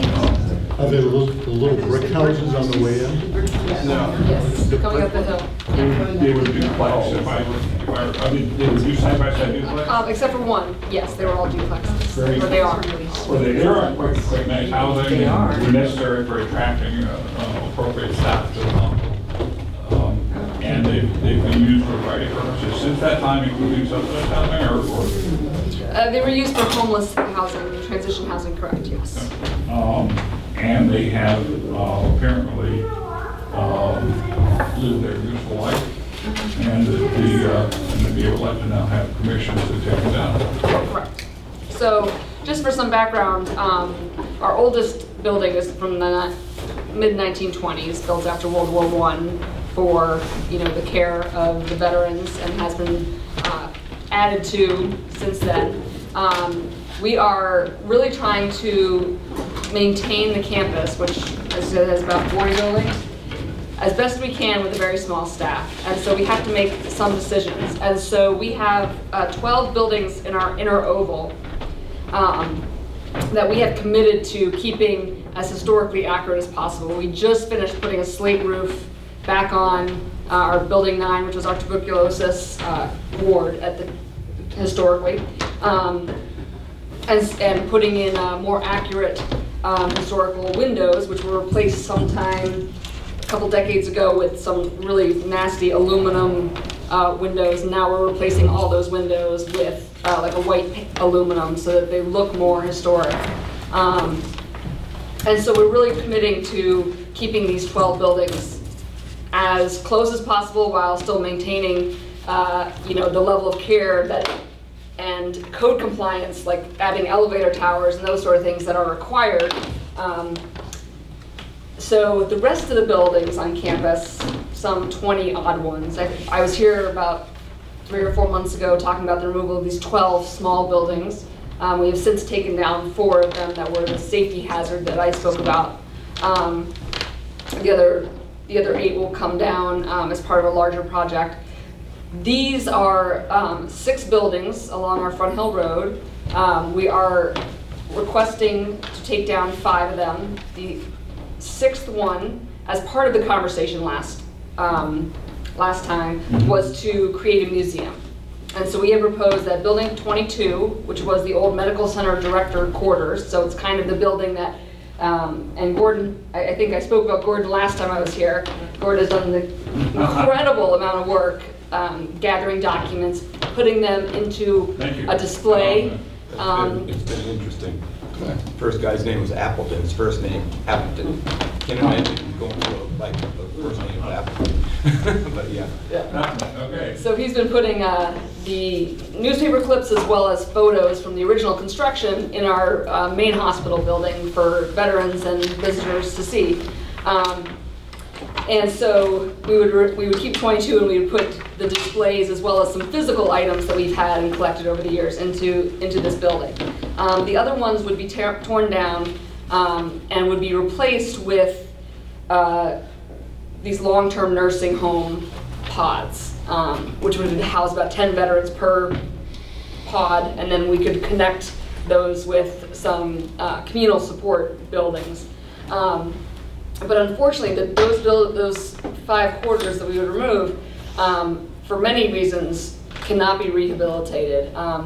Number one is they're not ADA accessible in any stretch. And so to make them so would be monumental. We did a cost-benefit analysis about $1.5 million per building to make it compliant. And for that square footage that they would provide, it's just not a beneficial use of our taxpayer funds. So So we are asking to remove them mainly for that reason. But we would keep this one, and we would renovate this one. The museum, that's interesting. Yeah. Talk about the museum. Talk about the museum. So we would probably only be able to make the first floor the museum. The second floor would be our voluntary services offices, which would support the museum because of the ADA access issue. We wouldn't put an elevator in the building. And I don't know, Gordon, if you want to talk more about what we would put in the museum and how we might display some of the... We actually have, well, there's a fireplace in each one of these places, first of all, pretty nice. And we have some of the trinkets, the little shovels and things like that to take care of the ash from other buildings that we could bring in there, so we could make it full, make it complete. But I actually have the top ball off the water tower. When we took the water tower down, contractor was going to throw it away. I said, no, throw it in the woods. I'll go get it later. So I got the top ball off the water tower. I got nuts and bolts from the supports of the legs. Got the data plate. I got a lot of stuff that we've collected. We have an old vault that is in the basement of Building 1, and we've been tossing things into that every time we find something that's historically significant. And that's a little bit of an open issue too. What is historically, it's sort of like, oh, yeah, there's something, you don't always recognize it. Yeah. Just the other day, we found a wood plaque that was inside Bear Hill Gardens greenhouse, which we also plan to take down eventually. And I said, whoa, we got to grab that when it comes time. So these things will end up in the first floor, basically. As well as your displays, talk about your displays of the newspaper articles and the photos. Oh, well, I've been going over first of all, over to Forbes Library and scanning the old Daily Hampshire Gazette articles, and I've got a bucket full of them. It's amazing what's out there. And putting those things in display cabinets that are in the basement right now, Building 1, I think that's going to have to stay there. I don't really see a lot of people traipsing through this museum. Maybe we could bring them over there and show them things, but to leave it open all the time, I think would be a little bit of a weirdness. A lot of people now just walk back and forth in the basement, and they come by these things, and they get to look at them. So leaving the display up in the basement, I think, is important anyway, of Building 1. Sure. That's our main building. But there's tons of old You're talking pictures. about preserving a duplex, right? No, the medical center director orders Building 22 is the only non-duplex. Okay, so But it that's is- the one you're preserving. Correct. Okay. 'Cause I would think that in addition, it sounds like you're doing a great job with artifacts, and those artifacts should be preserved. The other thing that I should think would be interesting for people to look at is what life was like if you were a medical officer at the hospital during that period. What did your kitchen look like? What did the bedroom look like? Not all of that you can perhaps make accessible because of ADA, but just something about daily life. What was it? Because some people put in long periods of their life living there, and it was often more Spartan than what we think of today, is because they have fewer possessions and fewer, closets, and their kitchens weren't fancy and so forth, and they led good but simple lives, and not surrounded by luxury. And if one of the unit was preserved to show what a typical medical officer lived like, and that's in addition to the artifacts that you've curated. That's great. But perhaps they're sort of separate things. One is things that are interesting that should not be thrown out, and the other is more sort of like the social history of what it was like to be one of the people who were giving their lives to the veterans who were housed there and being served there. We were planning on changing the interior of the outside of removing the lead paint because it's just falling and it's just a mess. But there's been no changes to the inside of the building, to the best of my knowledge. Yeah. The wood floors are there. The mantle for the fireplace is still there. Everything stayed the same. Now the kitchen might be a little bit changed, but not appliances. It's really not our purview to tell you what to do with the museum. I'm just sort of suggesting that we've got a great, just a great social history that you walk on the floor and it creaks. It's great. It's good. That was our plan. And the other thing that also came out of our meeting last time was a formation of a VA Historical Committee, which we have since done. We've had 2 meetings now. Good for you. And it was actually quite a bit more turnout than I expected. But we've talked a lot about how both to mitigate the removal of these buildings, like to maybe put up some plaques as where the buildings once stood, where their foundations were, and with a picture of the building, so that we can, have some walking paths where these buildings were, and people can see where they once stood and what they looked like. And so that came out of the committee. So some really great ideas that would be relatively easy and cost effective to implement. And also we talked about how to capture a lot of the oral history that's out there that's, Beautiful. Yeah, so. Just on audio files, and Right. you can archive that. Yeah, That's and great. we're really working on that, and our VA librarian is also a big part of this. So, talking about archiving all of this, great material. But we have a lot of employees that have worked at the VA for 40+ years, and we need to capture what they what they remember. have. That's great. Yeah.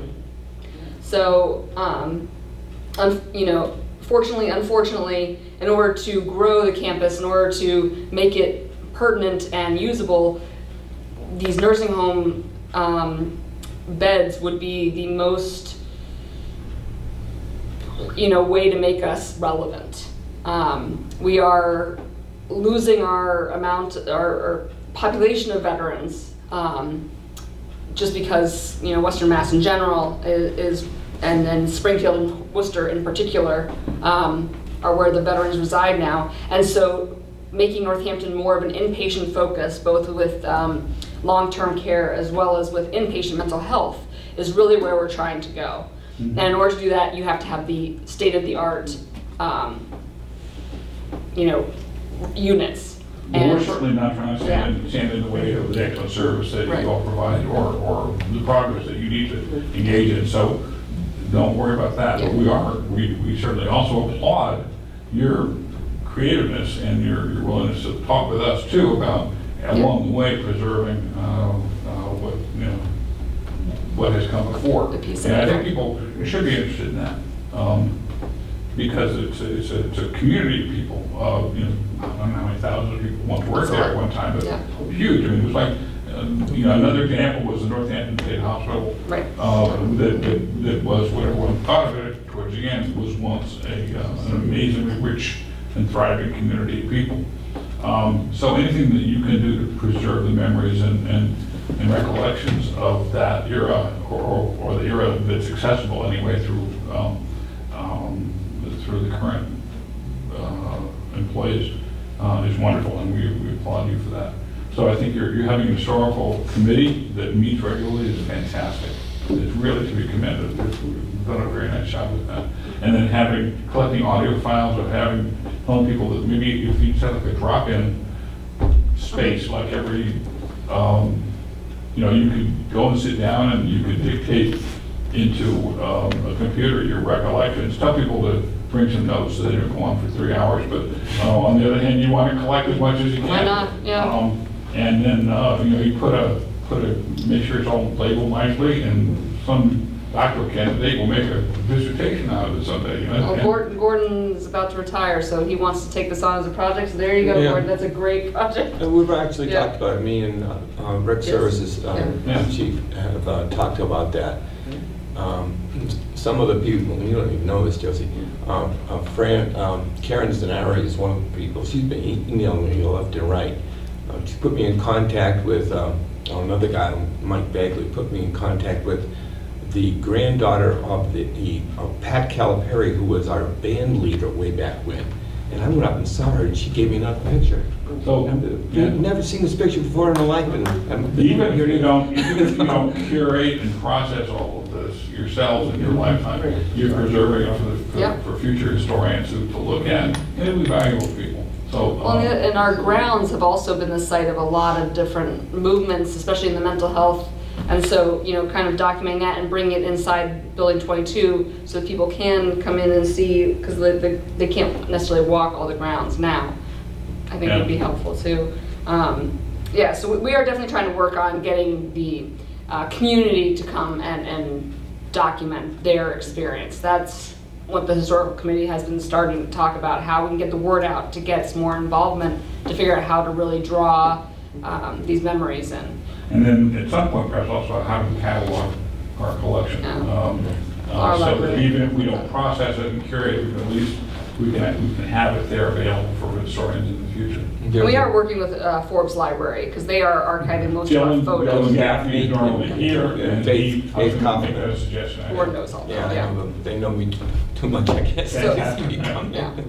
So thank you very much for what you're doing, and I would say keep up with the collection of artifacts and preservation of artifacts. And I would also just suggest that if you can do a little bit to preserve just the simple social history stuff. You know, the day-to-day, if you're walking one of those buildings in 1951, after, you know, Second World War, what would it have been like living there? Or if you were there in 1922, after the First World War, what would it look like, what would it have been like? And because that's almost irreplaceable once people's memories go.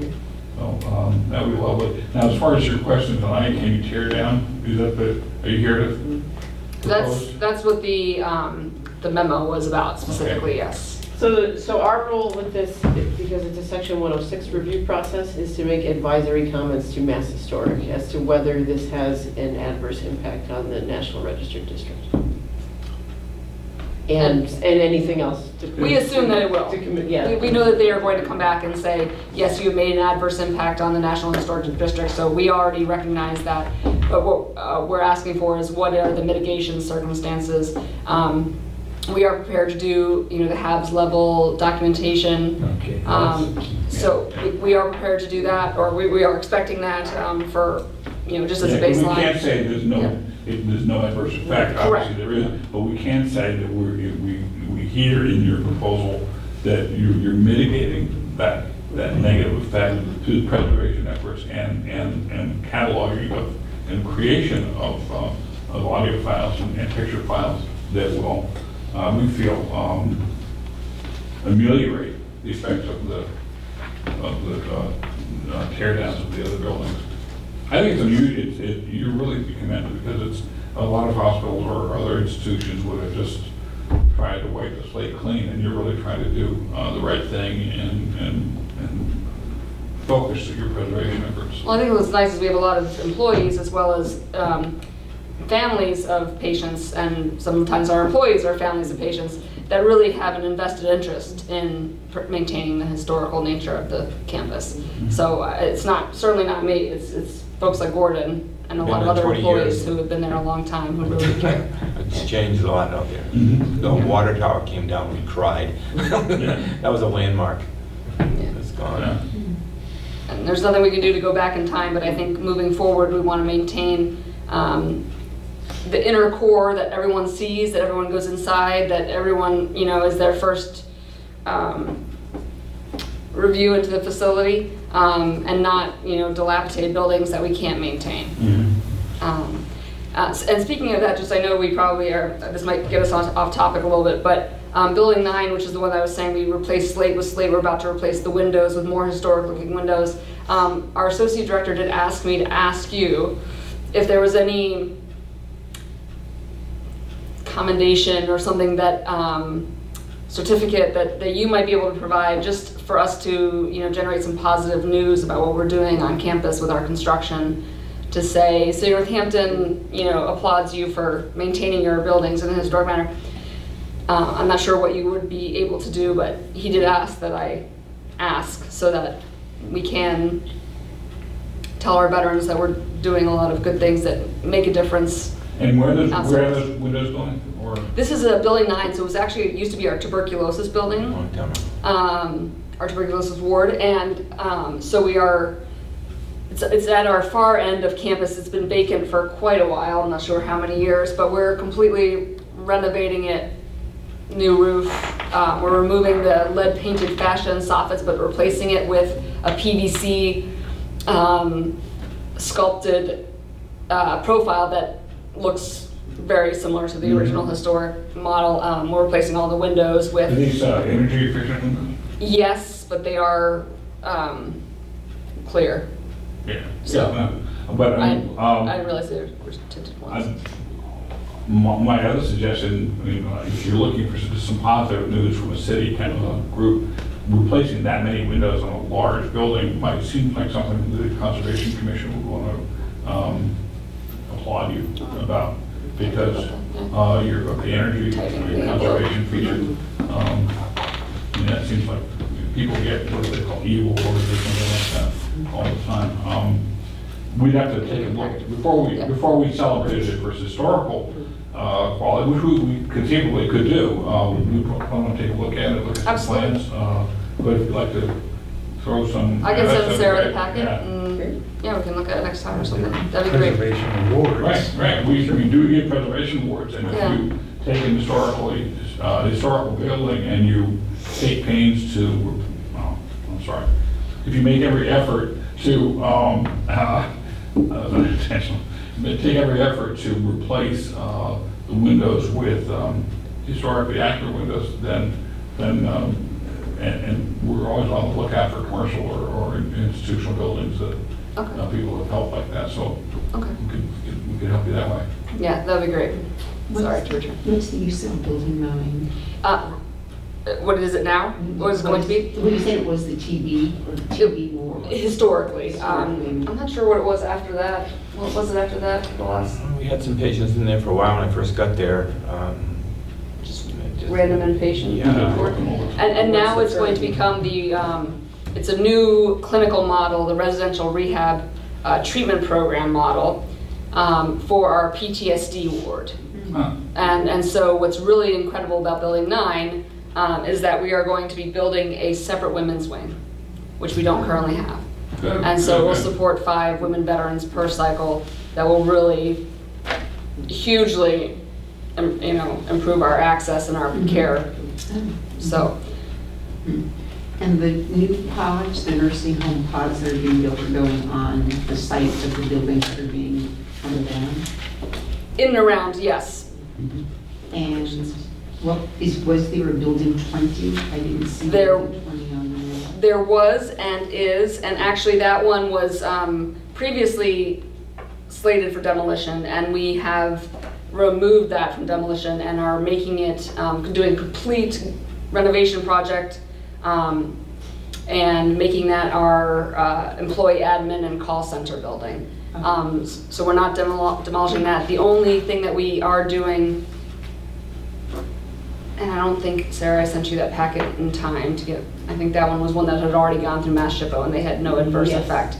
But that one, because it is kind of far off the main circle of campus, we are replacing the slate with a synthetic plastic, which honestly, I mean, even up close doesn't look any different. It's a lot lighter, but it'll be a green, similar slate color to what we're putting in Building 9, but it'll be a synthetic material. But otherwise, we are putting in more historically accurate windows back into the, kind of junky aluminum ones. And interior-wise, we're completely gutting it, but the exterior will remain very much the same except for an addition of an elevator tower. But is it a duplex as well? Oh, no, I'm sorry. It used to be the old nurses' quarters, and so it's more like a hotel. It's 21,000 square feet on 3 different floors. So it's huge. 7,000 square feet or so per floor. So if you'll give us details about the renovation, if it's being done to try to reach historic accuracy, we'd be happy to review that. Okay. If from everything you described, we'd be happy to consider for an award that we give annually. So anyway, so you're looking for a vote tonight on the for the 106. And whatever other mitigation measures, obviously, the documentation will be something to pass along to SHPO, but I'm sure that's already, I'm 99.9% positive that's already on their list. Is there any guidance you want to? I mean, we could just indicate that it's definitely an adverse impact, but we look forward to working with the VA on all of the things that we talked about today. Okay. And so there's just nothing else that can be done to save at least one of those duplexes? Well, the one you're saving is the same style, it's just not a duplex. Correct. It's the same. It's the same style, it's just not a duplex. So It's we, smaller. Yeah, it's smaller. We looked at a number of different things, and as I said, we used to use it for this homeless transition housing that we soldier on, which is currently still on our campus, and they refuse to use it because of its condition. And so it really gives us quite a tight squeeze. There were a couple other options that we looked at. I guess there's a program in Massachusetts where, or maybe might have been not Massachusetts, it was a historical consultant from North Carolina that was telling me about it, but where you can rent the building out for very low rent to a historic person who is willing to use the rent to maintain the building. And we thought about this, and I passed it around, but at the end of the day, these buildings are right on our campus. What happens if this person wants to have a party? What happens if we shut down the campus and they can't get on campus because of the security requirements of our, we're about to put a perimeter fence. Well, we're not about, but probably in the next 2 years, we're going to be required to put a perimeter fence in. So just from that perspective, what if they drank and drove on campus? I mean, we're not. You're going to hire security? We're not allowed to do this for the perimeter fence. Yeah, I mean.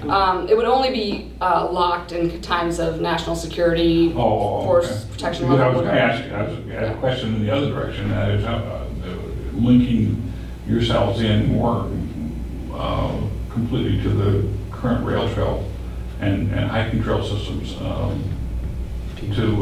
to make it be more integrated with the community. We're sitting with one of the nation's experts on rail trails. Well, they did connect in with the park and ride lot. That's right. And face traffic like exactly. that. So that's. I mean, I know there's a driveway going out, but I didn't know how safe that is for. Well, we see. We have sidewalks, Yeah. really nice sidewalks, actually. And the traffic light is due down there too. Right, we see a lot more patronage on the trail system with the veterans that are living Yes. at the 100%, that's true. Yeah, great. But we did look at a number of different avenues, and for those two being the biggest ones was the homeless use, and then this kind of conservation. Can't remember what it was called, but just for two different reasons, they were just not feasible. Well, I think the sense I'm getting is that we will recognize that we wish that not all of the buildings are being taken down, but the center is taking very good faith efforts, energetic efforts to create a historic preservation center that will conserve a variety of information, from artifacts to stories to official histories, which mitigates the impact of the loss of the building. And we can say that. I would just say, please explain to your superiors that we really do expect that historical preservation center to exist for a long period of time, and this is not, not something that should be part of, treated casually in any future planning, and it needs to have a place at the center, because the center is not just its current format, but also its history. So I would want that to be, seen as something that the center treasures and is committed to preserving. I concur. Because if you came to us and said, we want to take it all down, we don't want to save any records, we want to get rid of all the old artifacts, we want history's history, and we'd probably say, well, we don't think so. But the reason we're giving you to go ahead on it is because you're doing some great work, and I just wanted to see that recognized and preserved too. Fair enough? Any other comments or ideas or suggestions? Okay. We've got far beyond our normal closing time, but it's for a good cause. So should we take a vote then to approve all this palaver? Bruce is good. Okay. The sentiment is we need to get out of here. So we will support the project, support the taking down the other buildings, given the Veteran Center activities for historic preservation on the site. I think the buzzword we need is mitigation. Yeah, which serves to mitigate the adverse effects. Is it a simple majority that rules? Is it a majority of the people here, or that? We have a quorum if that's. And it has to be majority of this quorum. Oh, so How you does that have an work? opposing opinion? Well, I just kind of feel, I just don't know. I just don't know if we've done enough to put it out there that these buildings are going to be torn down, and that if there was an organization out there that could use them for homeless, part of a homeless shelter, homeless campus. You're talking about moving them? Yes. They're brick. They're brick, right? It's a very, very difficult proposition. Yeah. In the past, we found that, like when Smith has had houses that we could have that were even wooden, the problem was nobody was offering lots. They're also contaminated with asbestos and lead. I mean, not that you couldn't remove them and then move the buildings, but they are, that would be expensive beyond just moving them. We have thought about that. We did, by the way, just for of the 12 buildings that we were talked about last time, we did advertise we did try to advertise 2 of those greenhouses, and they refused to advertise them because of the asbestos and lead and the requirements to remove them on a VA campus. You can't just come and remove them. You have to have workers' comp and all these other federal requirements.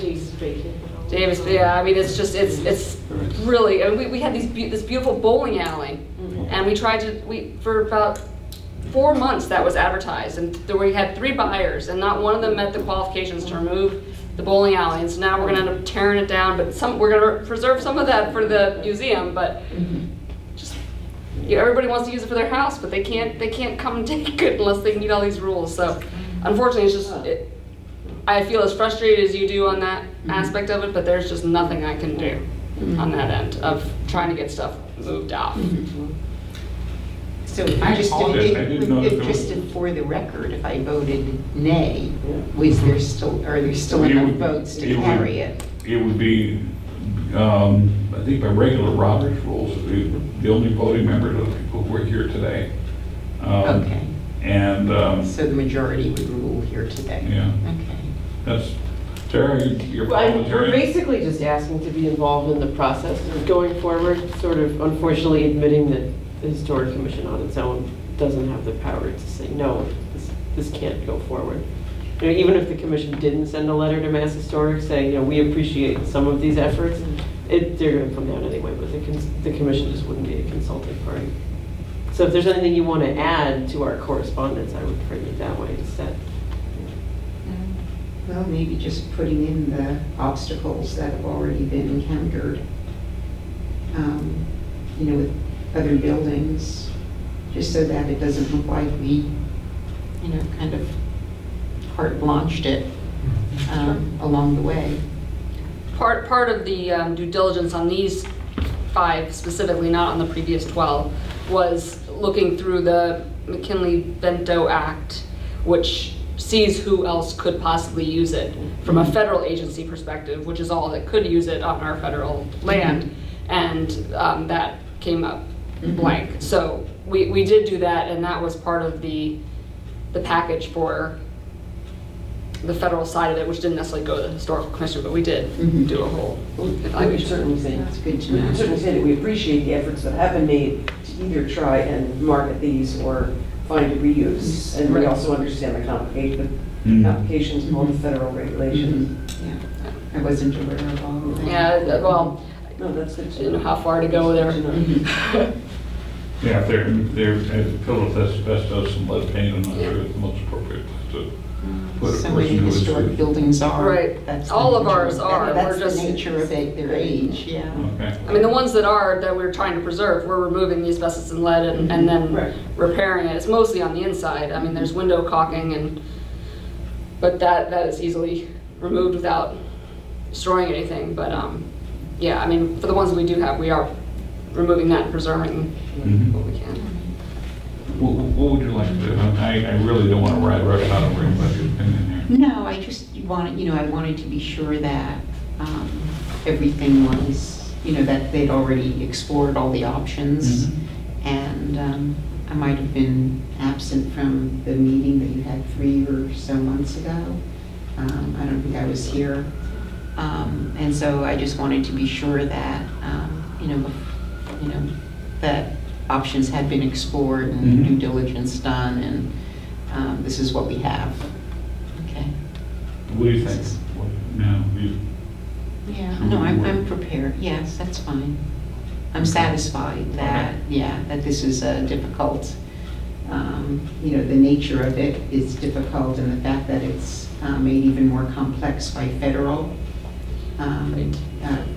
guidelines makes it pretty much impossible to save the buildings. And these are the last on our campus. I know that I've come the last 2 times to talk about demolition, but these are the last 2, or this is the last that we plan to demolish anything from now on. It's just trying to figure out how most cost effectively to renovate. And there will be a lot more coming up, but they're all about renovating and preservation. So and is the making more. one that you're saving, the one that you're saving that was not in line? It is. Oh, it is. It's right in the middle. It's in the middle. 17, 18, 19, 22, or 21, 22, and 23. So no, it's kind of towards the top of the hill. So being it's not a duplex, is it half the size of the? Approximately. It's half the size.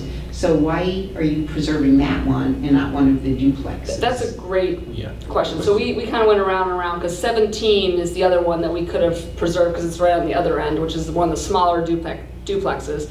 So the reason we did 22 was the medical center director's quarters.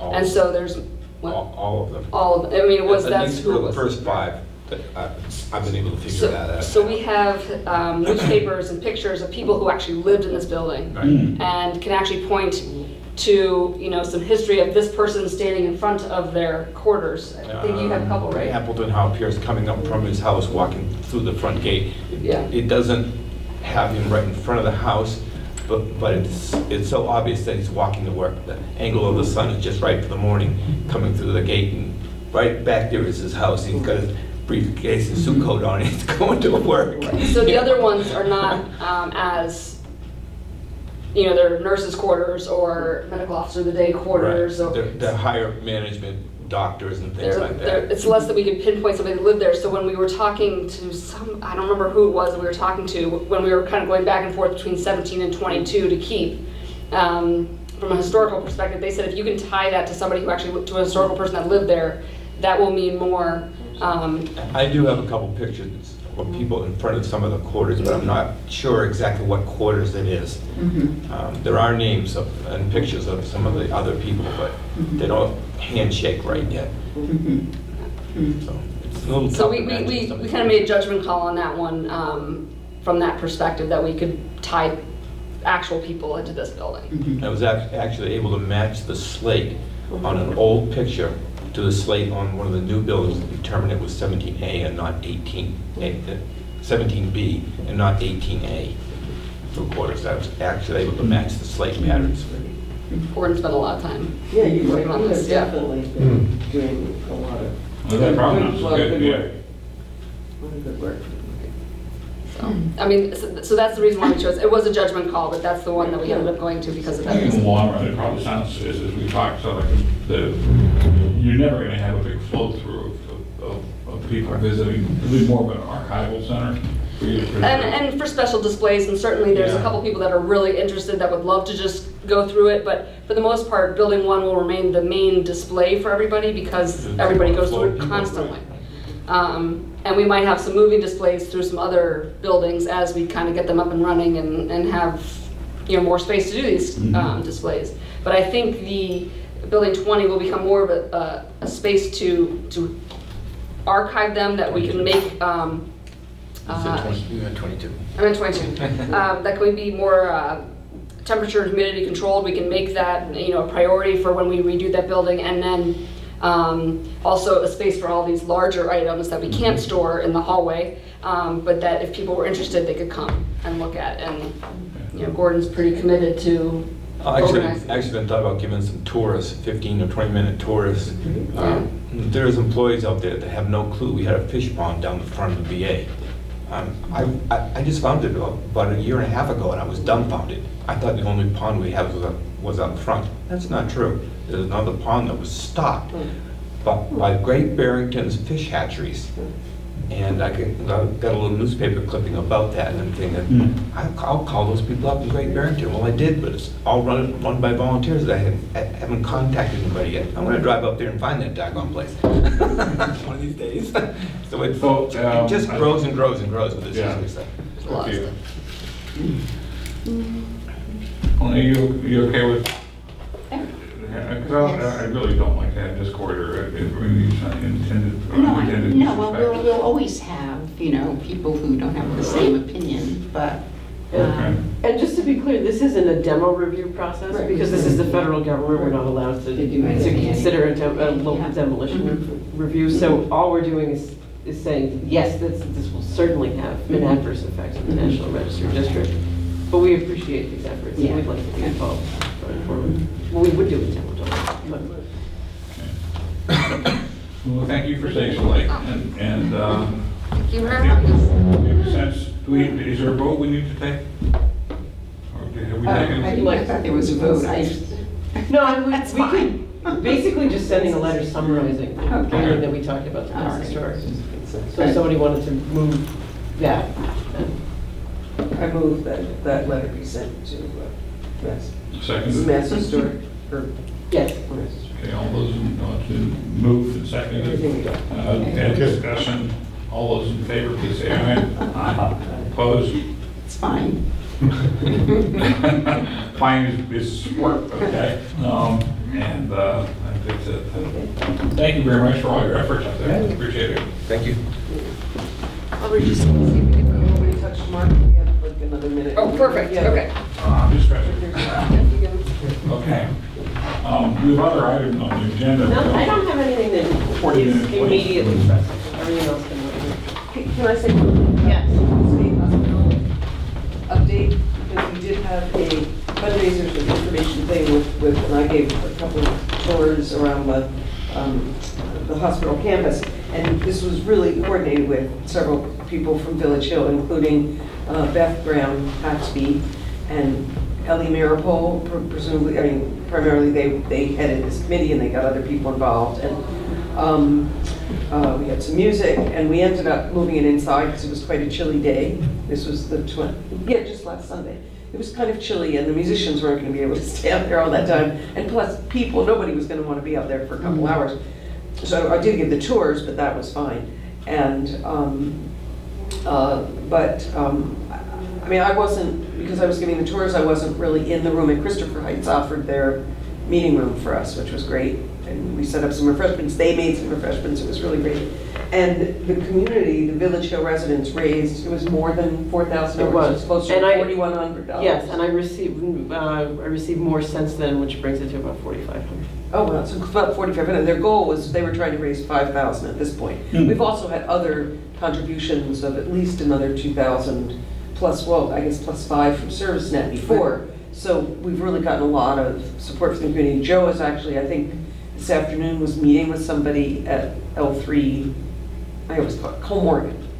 There's a new person there, and so maybe something will finally come of that. But it was a really great response. There must have been 40 people sort of at various times that turned out for it. So it was really the biggest turnout we've ever gotten for an event there. And there's a lot of enthusiasm, and they're all probably, we just have to contact them in the spring. They'll all either do one letter of support for the ZPA and all sign it, or come and talk about it. So they're really behind it. Very, very wonderful. I mean, even Beth Graham Haxby, I forget her husband's name, but he came out because the city, didn't Bob. Then he came out with a weed whacker, and a couple hours before then he cleared. I said, well, let's just at least clear a path up to the fat bowl, and then a little bit around it, just so people could see it. And we and I got a big picture. Thank you, Sarah, for that. Sarah printed this big picture of Martha's plan, and it got blown off, but people could still see it. Even we'd attached it to a stake, and when I arrived there and the tour was on the ground, and so you put some rocks on it to keep it from blowing away. But it really worked out fine. People were really pleased. Well done. Well done. They were really pleased. So I just want people to know about that. That's really great, so they just about Okay. reached their goal. Was that last And week? just keep it official. Yeah, it was the 20th or 21st, whatever it's. I would like to propose that we table the rest of it because of the hour, and move any item. Unless, is there anything that we must deal with tonight? Excuse me. Sure? I don't think so. Okay. Everything else is waiting. Then we'll table everything else until our next meeting. And move to adjourn. Thank you. So,